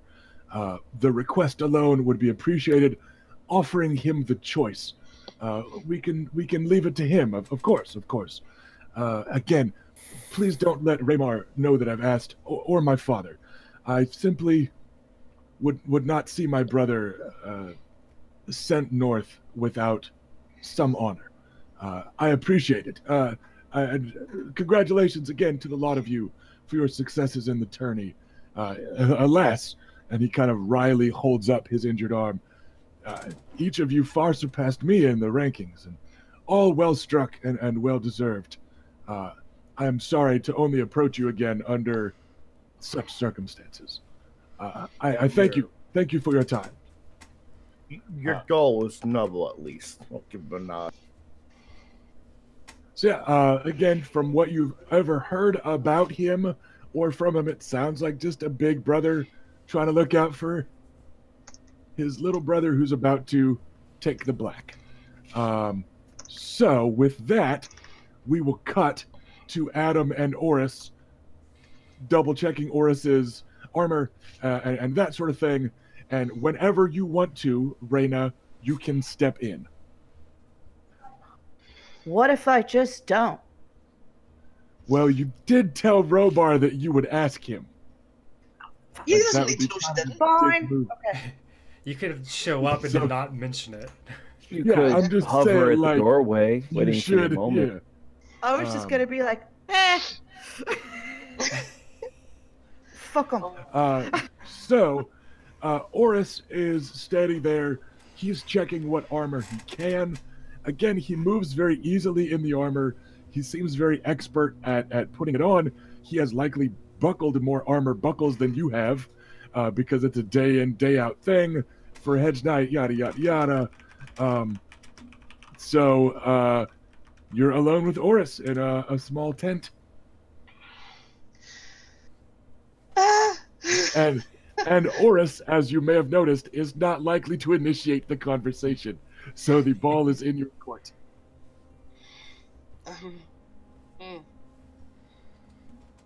How are you feeling about this, Oris? He grunts instead of shrugs because he doesn't want to move too much while the armor's being adjusted. He goes, "I'll win." Of course you will. All of us believe completely in you. You've got this. It's a Royce though, so I'm not sure I'll stop when I win. You need to, Oris. Like, I know that you're angry about the things you've learned, but the person you're facing, it's nothing to do with him personally. And the last thing you want to do is get caught, acting dishonorably in front of the king.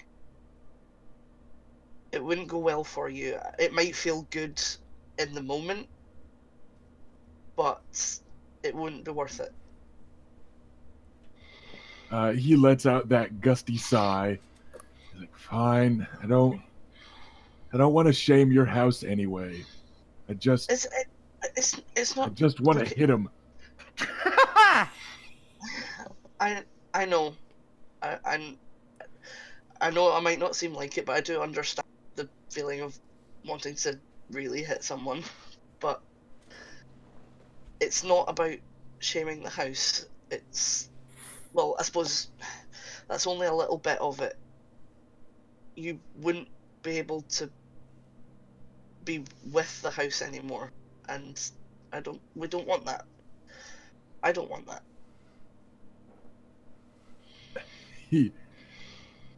I was gonna say the I don't want that flies over his head, but he just kind of misses the obvious connotations there. And he goes, well, that's up to Wooly Will anyway, and he's already going to be cross with me. Look, don't worry about him, okay? I don't think he necessarily will be cross with you, and even if he is, we can talk him down from it. He, and his helmet's not on yet, but he actually gives you a little bit of a smile. He just goes, I don't think you've seen Willy Will Cross. This week, I've done everything but sire a bastard that he's ever told me not to do. Wyvern's Rest might fall with his yelling when we get back there. Well, neither of you have seen how persuasive I can be. So just trust me, okay? He lets out a half-hearted chuckle. I'm just He's like, gonna... "Oh, you're gonna protect me." Oh, is that so funny? Just do a tap tap tap at the wood next to the He thing. reaches up and tousles your hair, and he's like, "Well, I couldn't ask for a better one, I suppose." Oh. And then comes the tap tap tap on the kind of on the tentpole. Come in. Right. Well, hang on. Yeah, I guess I'll go and poke my head out. It's just a, it's not like super locked or anything. You can just come on in. Oh, hi, Raina. Hello. I need to speak with Oris. Eh? You may stay. It's not a secret between us. Oh, right. Well, I'm just gonna carry on with these buckles. Sounds wonderful. He grabs his helmet and kind of lifts it up. He goes, "Not to worry, my lady. I was putting it on in a second."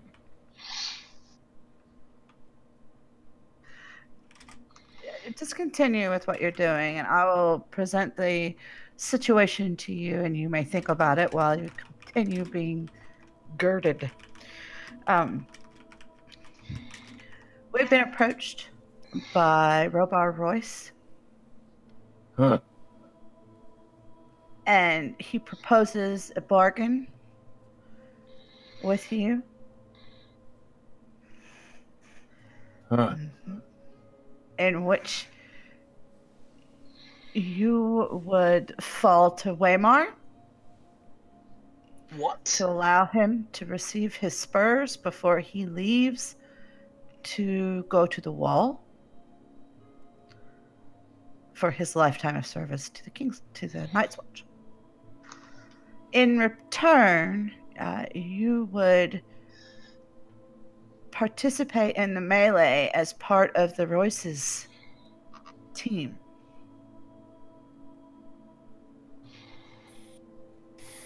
You notice his gauntleted hands are curved into fists, and you're not sure if he notices it or not. And he just kind of stands there like a statue for a few seconds. And he goes, "They're out to poach me from your melee team in exchange for me losing. My reward for letting him win today would be helping them win tomorrow." Yeah, fuck that. No way, Raina. No fucking way.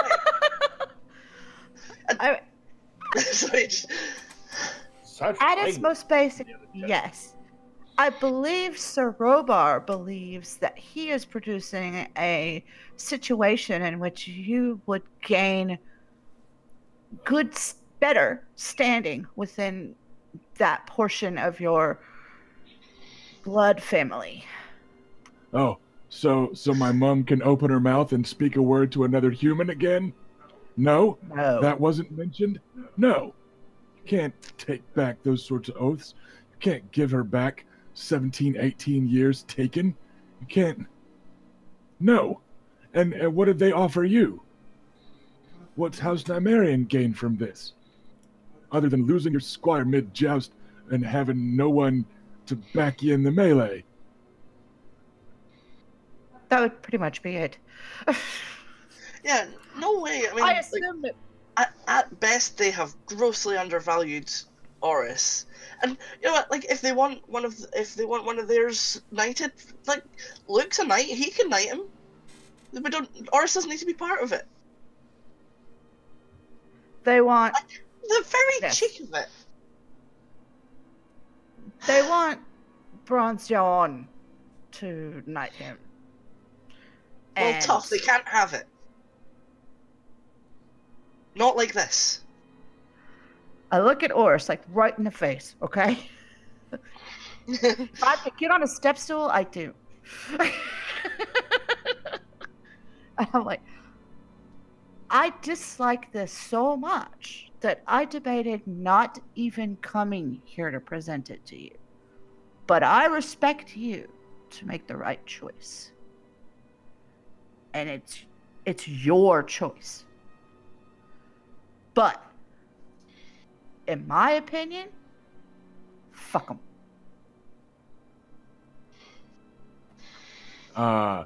He just gives you a grim-eyed nod and puts his helmet on. Adam looks at Reyna approvingly. Yeah. That's his fucking helmet. Yes, you need to leave now. Yeah, I do. No, I mean, I go away.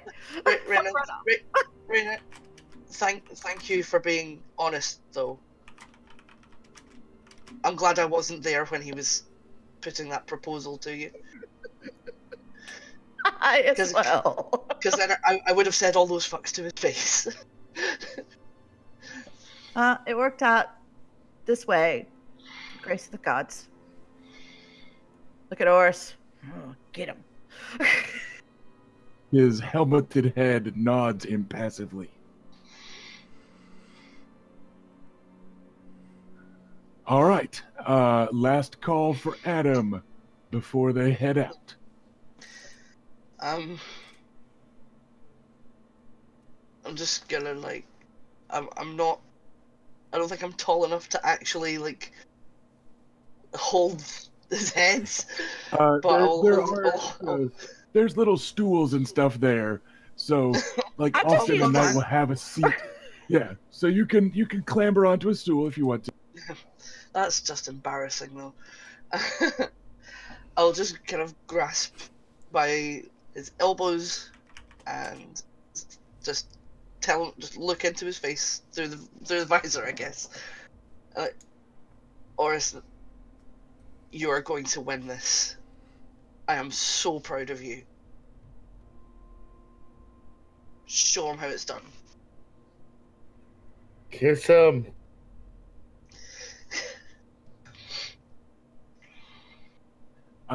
He has his helmet on. Also, what if it goes wrong and then it puts him off his game and I lose 50 gold dragons? And it's very Well, I can't argue All with right. He reaches out and gives you a smack on the arm that threatens to knock you off your feet because it's a smack, but also all the weight of the armor and stuff. that. Arm is the bum of the arm, so... But he gives you like a smack, and bum then, of the arm. so it's like a smack on the arm and then like a squeeze, and then he turns and heads out and mounts up, and Fuck And you, then- Robert. and then hands the reins down to you. How little he knows and how much I would have. Okay, so I'll So, lead the horse out. the eldest of Bronzeon Royce's son, Sir Andar Royce, his firstborn and heir to Runestone, is leading Waymar Royce out. He is not all armored up. He's in just his, padded gambeson with like a leather vest on type of thing, but sword at his hip because the Royces are a martial folk. Waymar Royce is in his heavy, sturdy armor. Of course, it is not one of the enchanted suits of bronze armor. It looks fairly newly made, and the steel has already been blackened and painted, but it does have a few spots where like the paint has been like carved off and runes have been like etched in. So it's a pretty striking, black armor with a few bronze runes on it for luck. Not as many as are on Bronze John Royce's armor, but it's got a few on there as the family tradition is upheld. And then young Adam, much less daunting looking than Sir Andar Royce, leads out Oris and his looming courser. Oris has his helmet already on, as per Lady Raina's instructions from the other day, and he is just grim and expressionless behind that visor. His weapons have been arrayed on the shelf, and we are just about ready to go. I'm assuming bets are in. 1 second.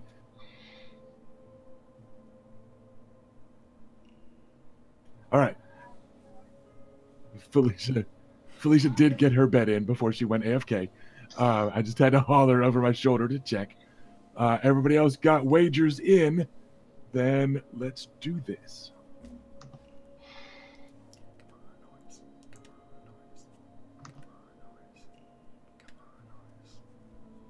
As is my wont, I'm going to roll a bunch of dice. And then just kind of describe it a little after the fact. So, he's got that. Plus that, plus that.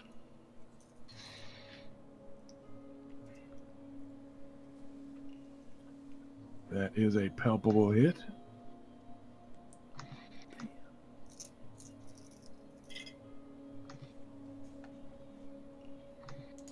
Okay. In the first pass, those of you with a keen eye for tourney fighting, notice that Oris rolled about an 18, and Waymar Royce rolled about a 20. So they're both looking pretty solid. They're both good hits. Waymar Royce seems to be a bit more technically proficient on that first pass. But you guys also know Oris is maybe a little distracted right now. So they're both solid hits. That'll stay in the saddle. And All right, both of them stay in the saddle. Spears are splintered dramatically. The crowd hollers.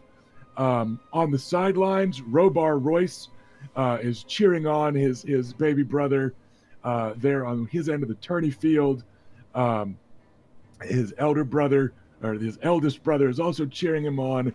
Bronze Jan Royce is standing impassively with his arms crossed over his broad chest.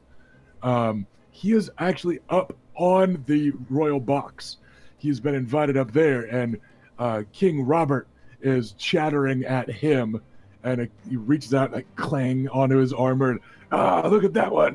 Good hit. Yeah. Look at your boy go. And that sort of thing. But Bronze Jan himself is just almost as impassive as if he had a helmet on. Just featureless. His craggy features behind his gray beard are just blank and staring impassively. On the second pass, we have a less stellar roll there. And a pretty stellar roll there. On pass 2, Oris looks a bit more solid. And both are very good hits again. But Oris's lance shatters spectacularly. And Waymar struggles but stays in the saddle, and so does Oris. Third passes. They're both shattering lances with solid, accurate hits. It is a difficult back and forth going on.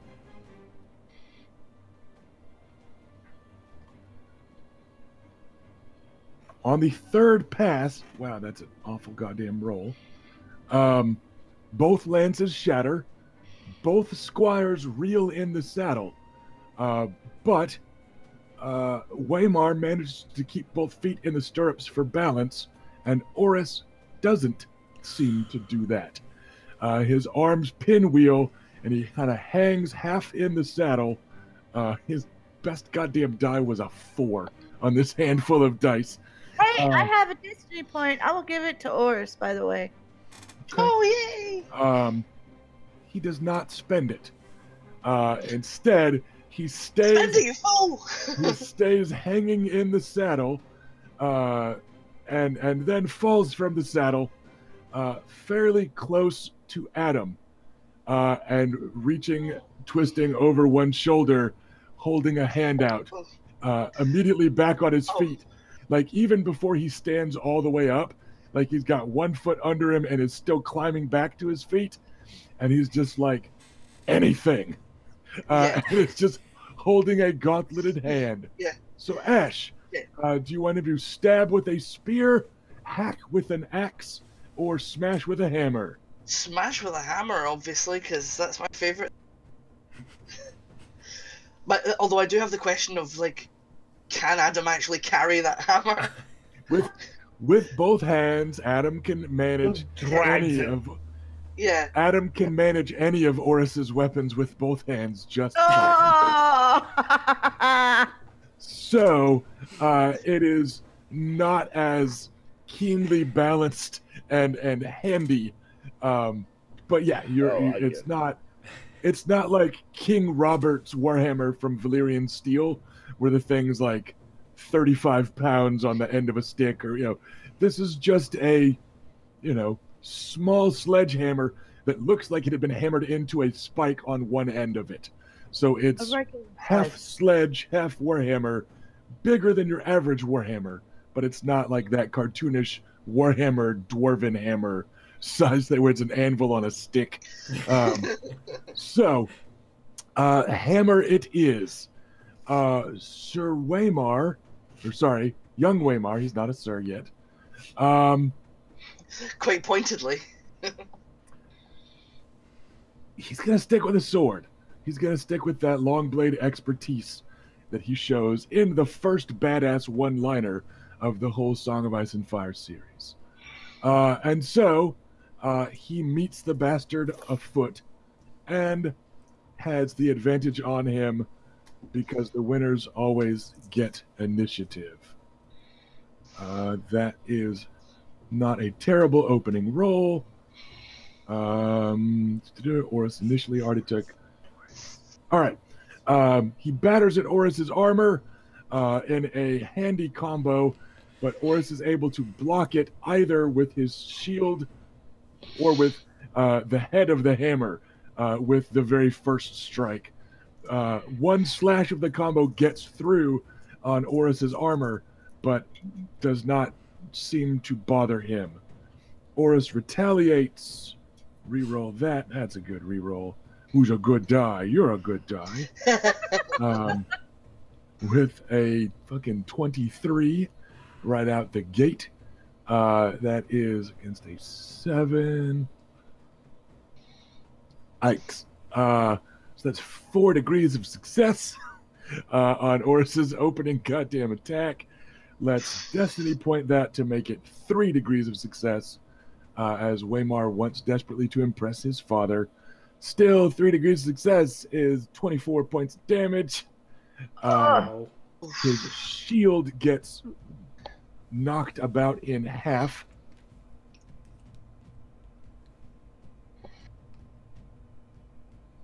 That said, the Royces are made of sturdy stuff. And this lad is about maybe a year, maybe 2 younger than Oris. But he's still pretty big for his age.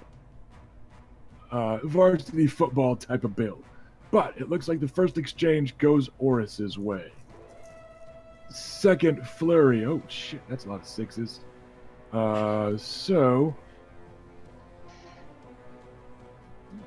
that is a fucking 27 from Waymar Royce. Zounds. Oris is combat defense that. 10, so that's a 17. So 4 degrees of success. That is 20 points of damage. 8 will get past armor. All right. Oris has taken an injury. That is Royce's first mistake. Because now Oris gets to attack twice. Once for Berserker. Once for his actual action.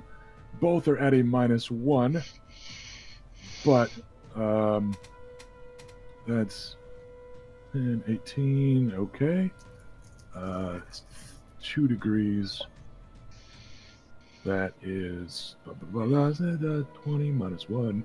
So 2 hits, both for 2 degrees of success. The shield falls in splinters. And that is 2 injuries to 1 injury. Favor Oris.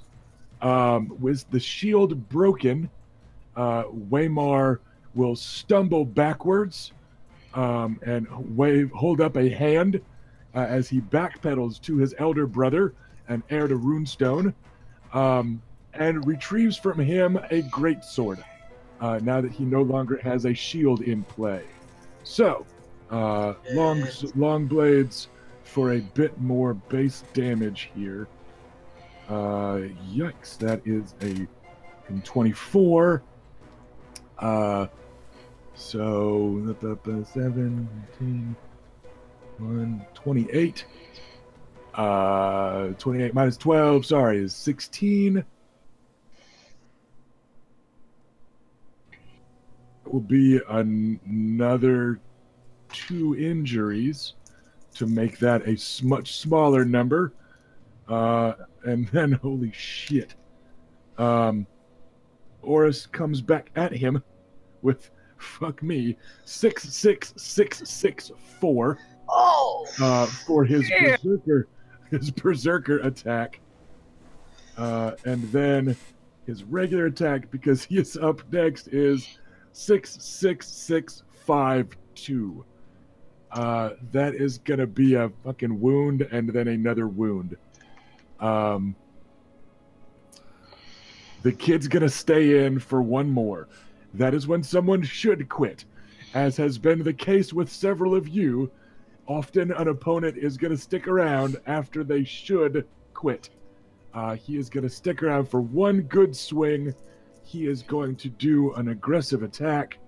He is gonna keep an extra die to try and knock some sense into Oris, which is not a good idea.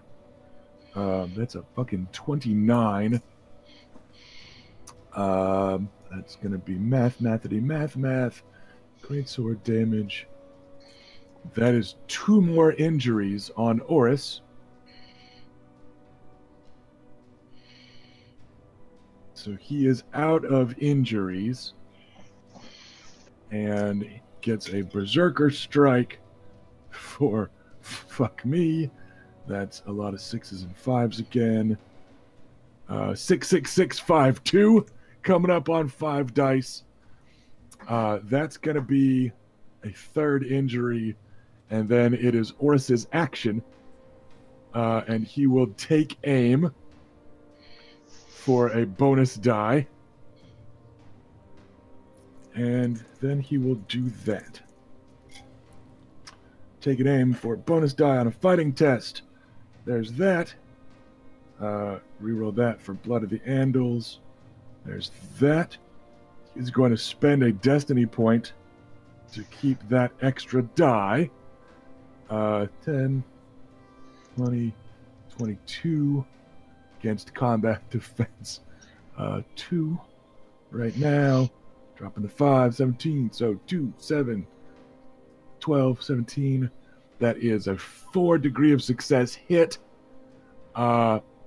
with a gauntlet, which is less damage than a hammer, but that will knock the boy out. Waymar starts to go, yeah, foo! And he eats gauntlet to the face, and a tooth goes flying, and he is sent tumbling to the ground, as Oris winds up with the hammer and then lets the hammer fall behind him and just tosses a monstrous overhand right into Waymar Royce's face to finish him off without finishing him off with the hammer, which would have been pretty grotesque damage. Yeah, Adam would have been watching very close, like make sure he could step in if it looked like Oris was going to go too far. Just keep going. Nah, he's all right. He's all right. He wasn't gonna kill the kid. So, that will do for that. Yeah, Waymar Royce is down and lying still. And you guys did see one tooth go arcing through the air. Oris kind of looms over him, having cast aside his shield also. So he's got both gauntleted fists balled up at his side, like waiting for Waymar to get back up. And Waymar does not. So Oris just kind of stands there for a few seconds, breathing heavy, chest heaving, shoulders rising and falling. And then he lets the adrenaline dump, and turns and picks up his hammer, uses it to quickly salute, rather sloppily, towards the king, and maybe also his uncle Bronzion Royce, who is next to the king, and then he stalks off the field. Bronzion Royce does not respond at all. Robert is going, ho, ho, ho, ho, 7 hells! Nearly took his bleeding head off. Watch that Royce roll. Is anyone actually going onto the field to check he's okay? Yeah, he groans and shifts a little after several seconds. But yes, his brother that was squaring for him does go and check on him, and it's just a matter of moments before he's groggily being helped to his teeth, and a like a handkerchief type of thing is up in his mouth to catch some of the blood, and he's staggering. He's looking pretty punch drunk, but yeah, he is cinematically KO'd and brought back, not down and seizing or anything like that. Okay, Adam will have scuttled after Oris. Which is fair. Adam, you have a bit higher status and all that. You know that Oris should not be leaving right now, because that was the championship of a joust. Yeah. Okay, I'm gonna go and try and grab him then. Try and bring him back. He stops when you grab him. What? Sorry, you're not supposed to leave just yet. You've.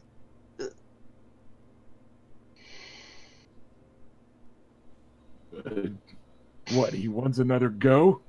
No, maybe his brother does, or maybe their fucking dad. No. And it all sounds a little bit tinny and inhuman from the helmet, but there's. Yeah, no. There's just the formality of you need to stand to be addressed as the champion. That's all. It's all right. It's you don't. The fight's finished. It's just a thing. Sorry, I think I'm not getting the wording properly. But Adam will get the wording properly, and it's fine. I'd like to use like persuade to kind of try and pacify him.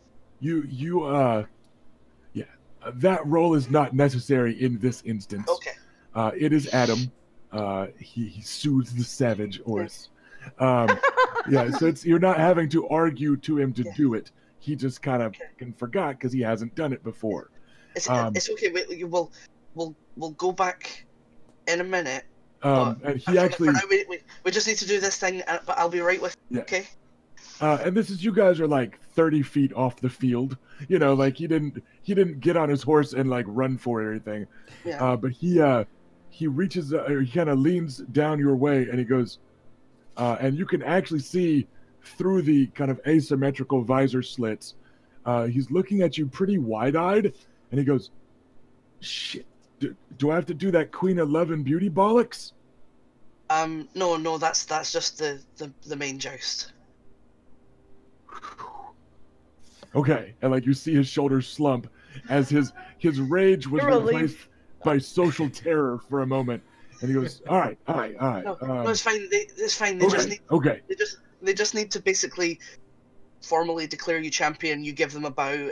It's not a big deal, and then we can be out of here. All right. He heads back with you, and it looks like the moment of panicked terror about having to interact with highborn women shocked his system enough. I know so the he is feeling. led back I know just that. fine.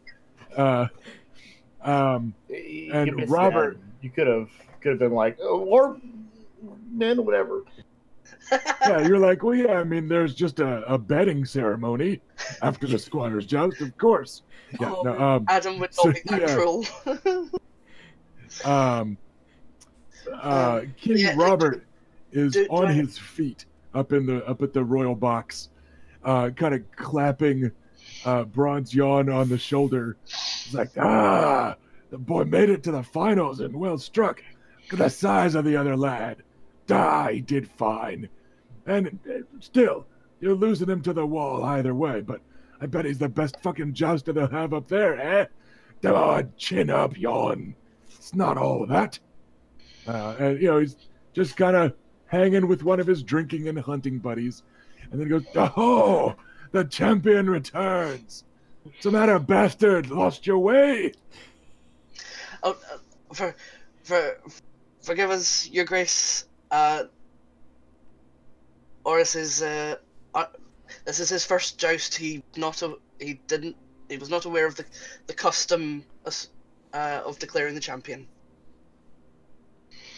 Boy serves some heads night, don't he? That is correct, Your Grace.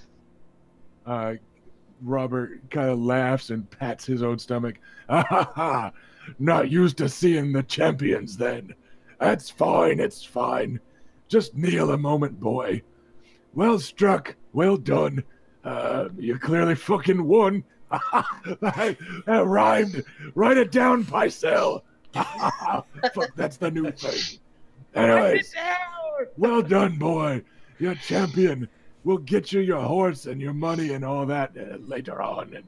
And make sure you come to the feast in a few days.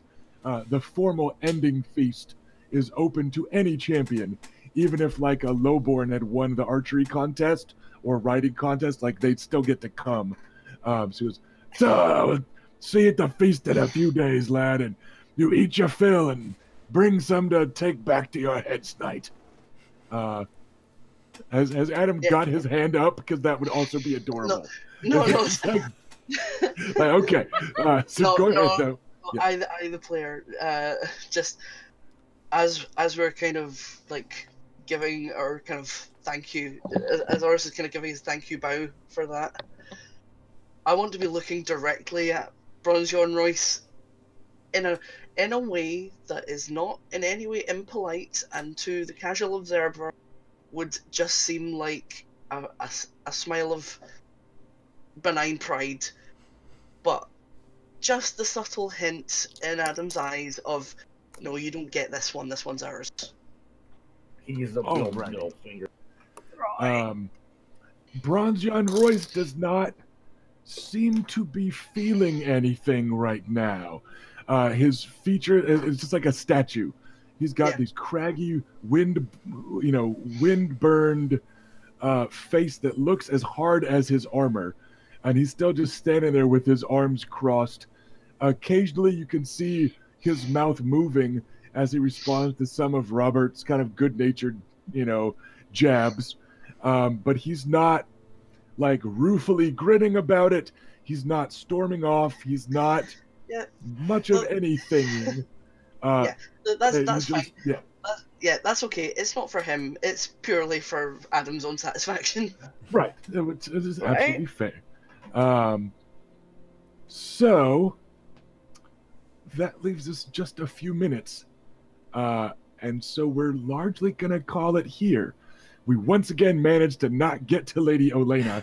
So maybe we'll see Oz in here in a few weeks because we know how he likes to not miss out on Lady Olena. But guaranteed 2 weeks from now, viewers, we are going to kick right the fuck off with feast preparation. As the party will be assembling in the House Tyrell Manse here in town, the villa that they keep here in King's Landing, where the Queen of Thorns, Lady Olena Tyrell, will be recapping the week that House Nymerian has had and making sure that all of them look presentable to enter the Red Keep alongside her for a feast. We have a 10-course meal ready, planned out, raring to go in excruciatingly descriptive detail to torture players and viewers alike with. I have a list of 30 NPCs, every one of which you guys have at least run into in passing. And chat, when you come back here in 2 weeks, you're going to help me determine which of those 30 NPCs are actively doing stuff that the players will be responding to and in what order. So there's a few interactions that are scripted. There's a ton of interactions that the players are going to get to do with these NPCs on their own. But every single NPC, including the Royals and the Kingsguard Knights present, is listed and numbered, and you, chat, will be helping me determine which of them is going to be kind of prompting small cutscenes and potential interactions and stuff. So this feast should be a pretty good time. It's going to be a ton of food, ton of NPC interactions, and you're going to meet exactly one NPC that you have not met yet. Only one that one of the players has met before but does not remember. Dun-dun-dun-dun! Cliffhanger. We'll see y'all in 2 weeks. And would you say anybody who misses it is a fool of the highest caliber? Oh, definitely. I would say that they deserve to take the black in shame for missing this upcoming feast. Shame. Yeah, it's not just betting now. Now it's fucking drama. So, we will see everybody back here in 2 weeks for a very, very fancy feast.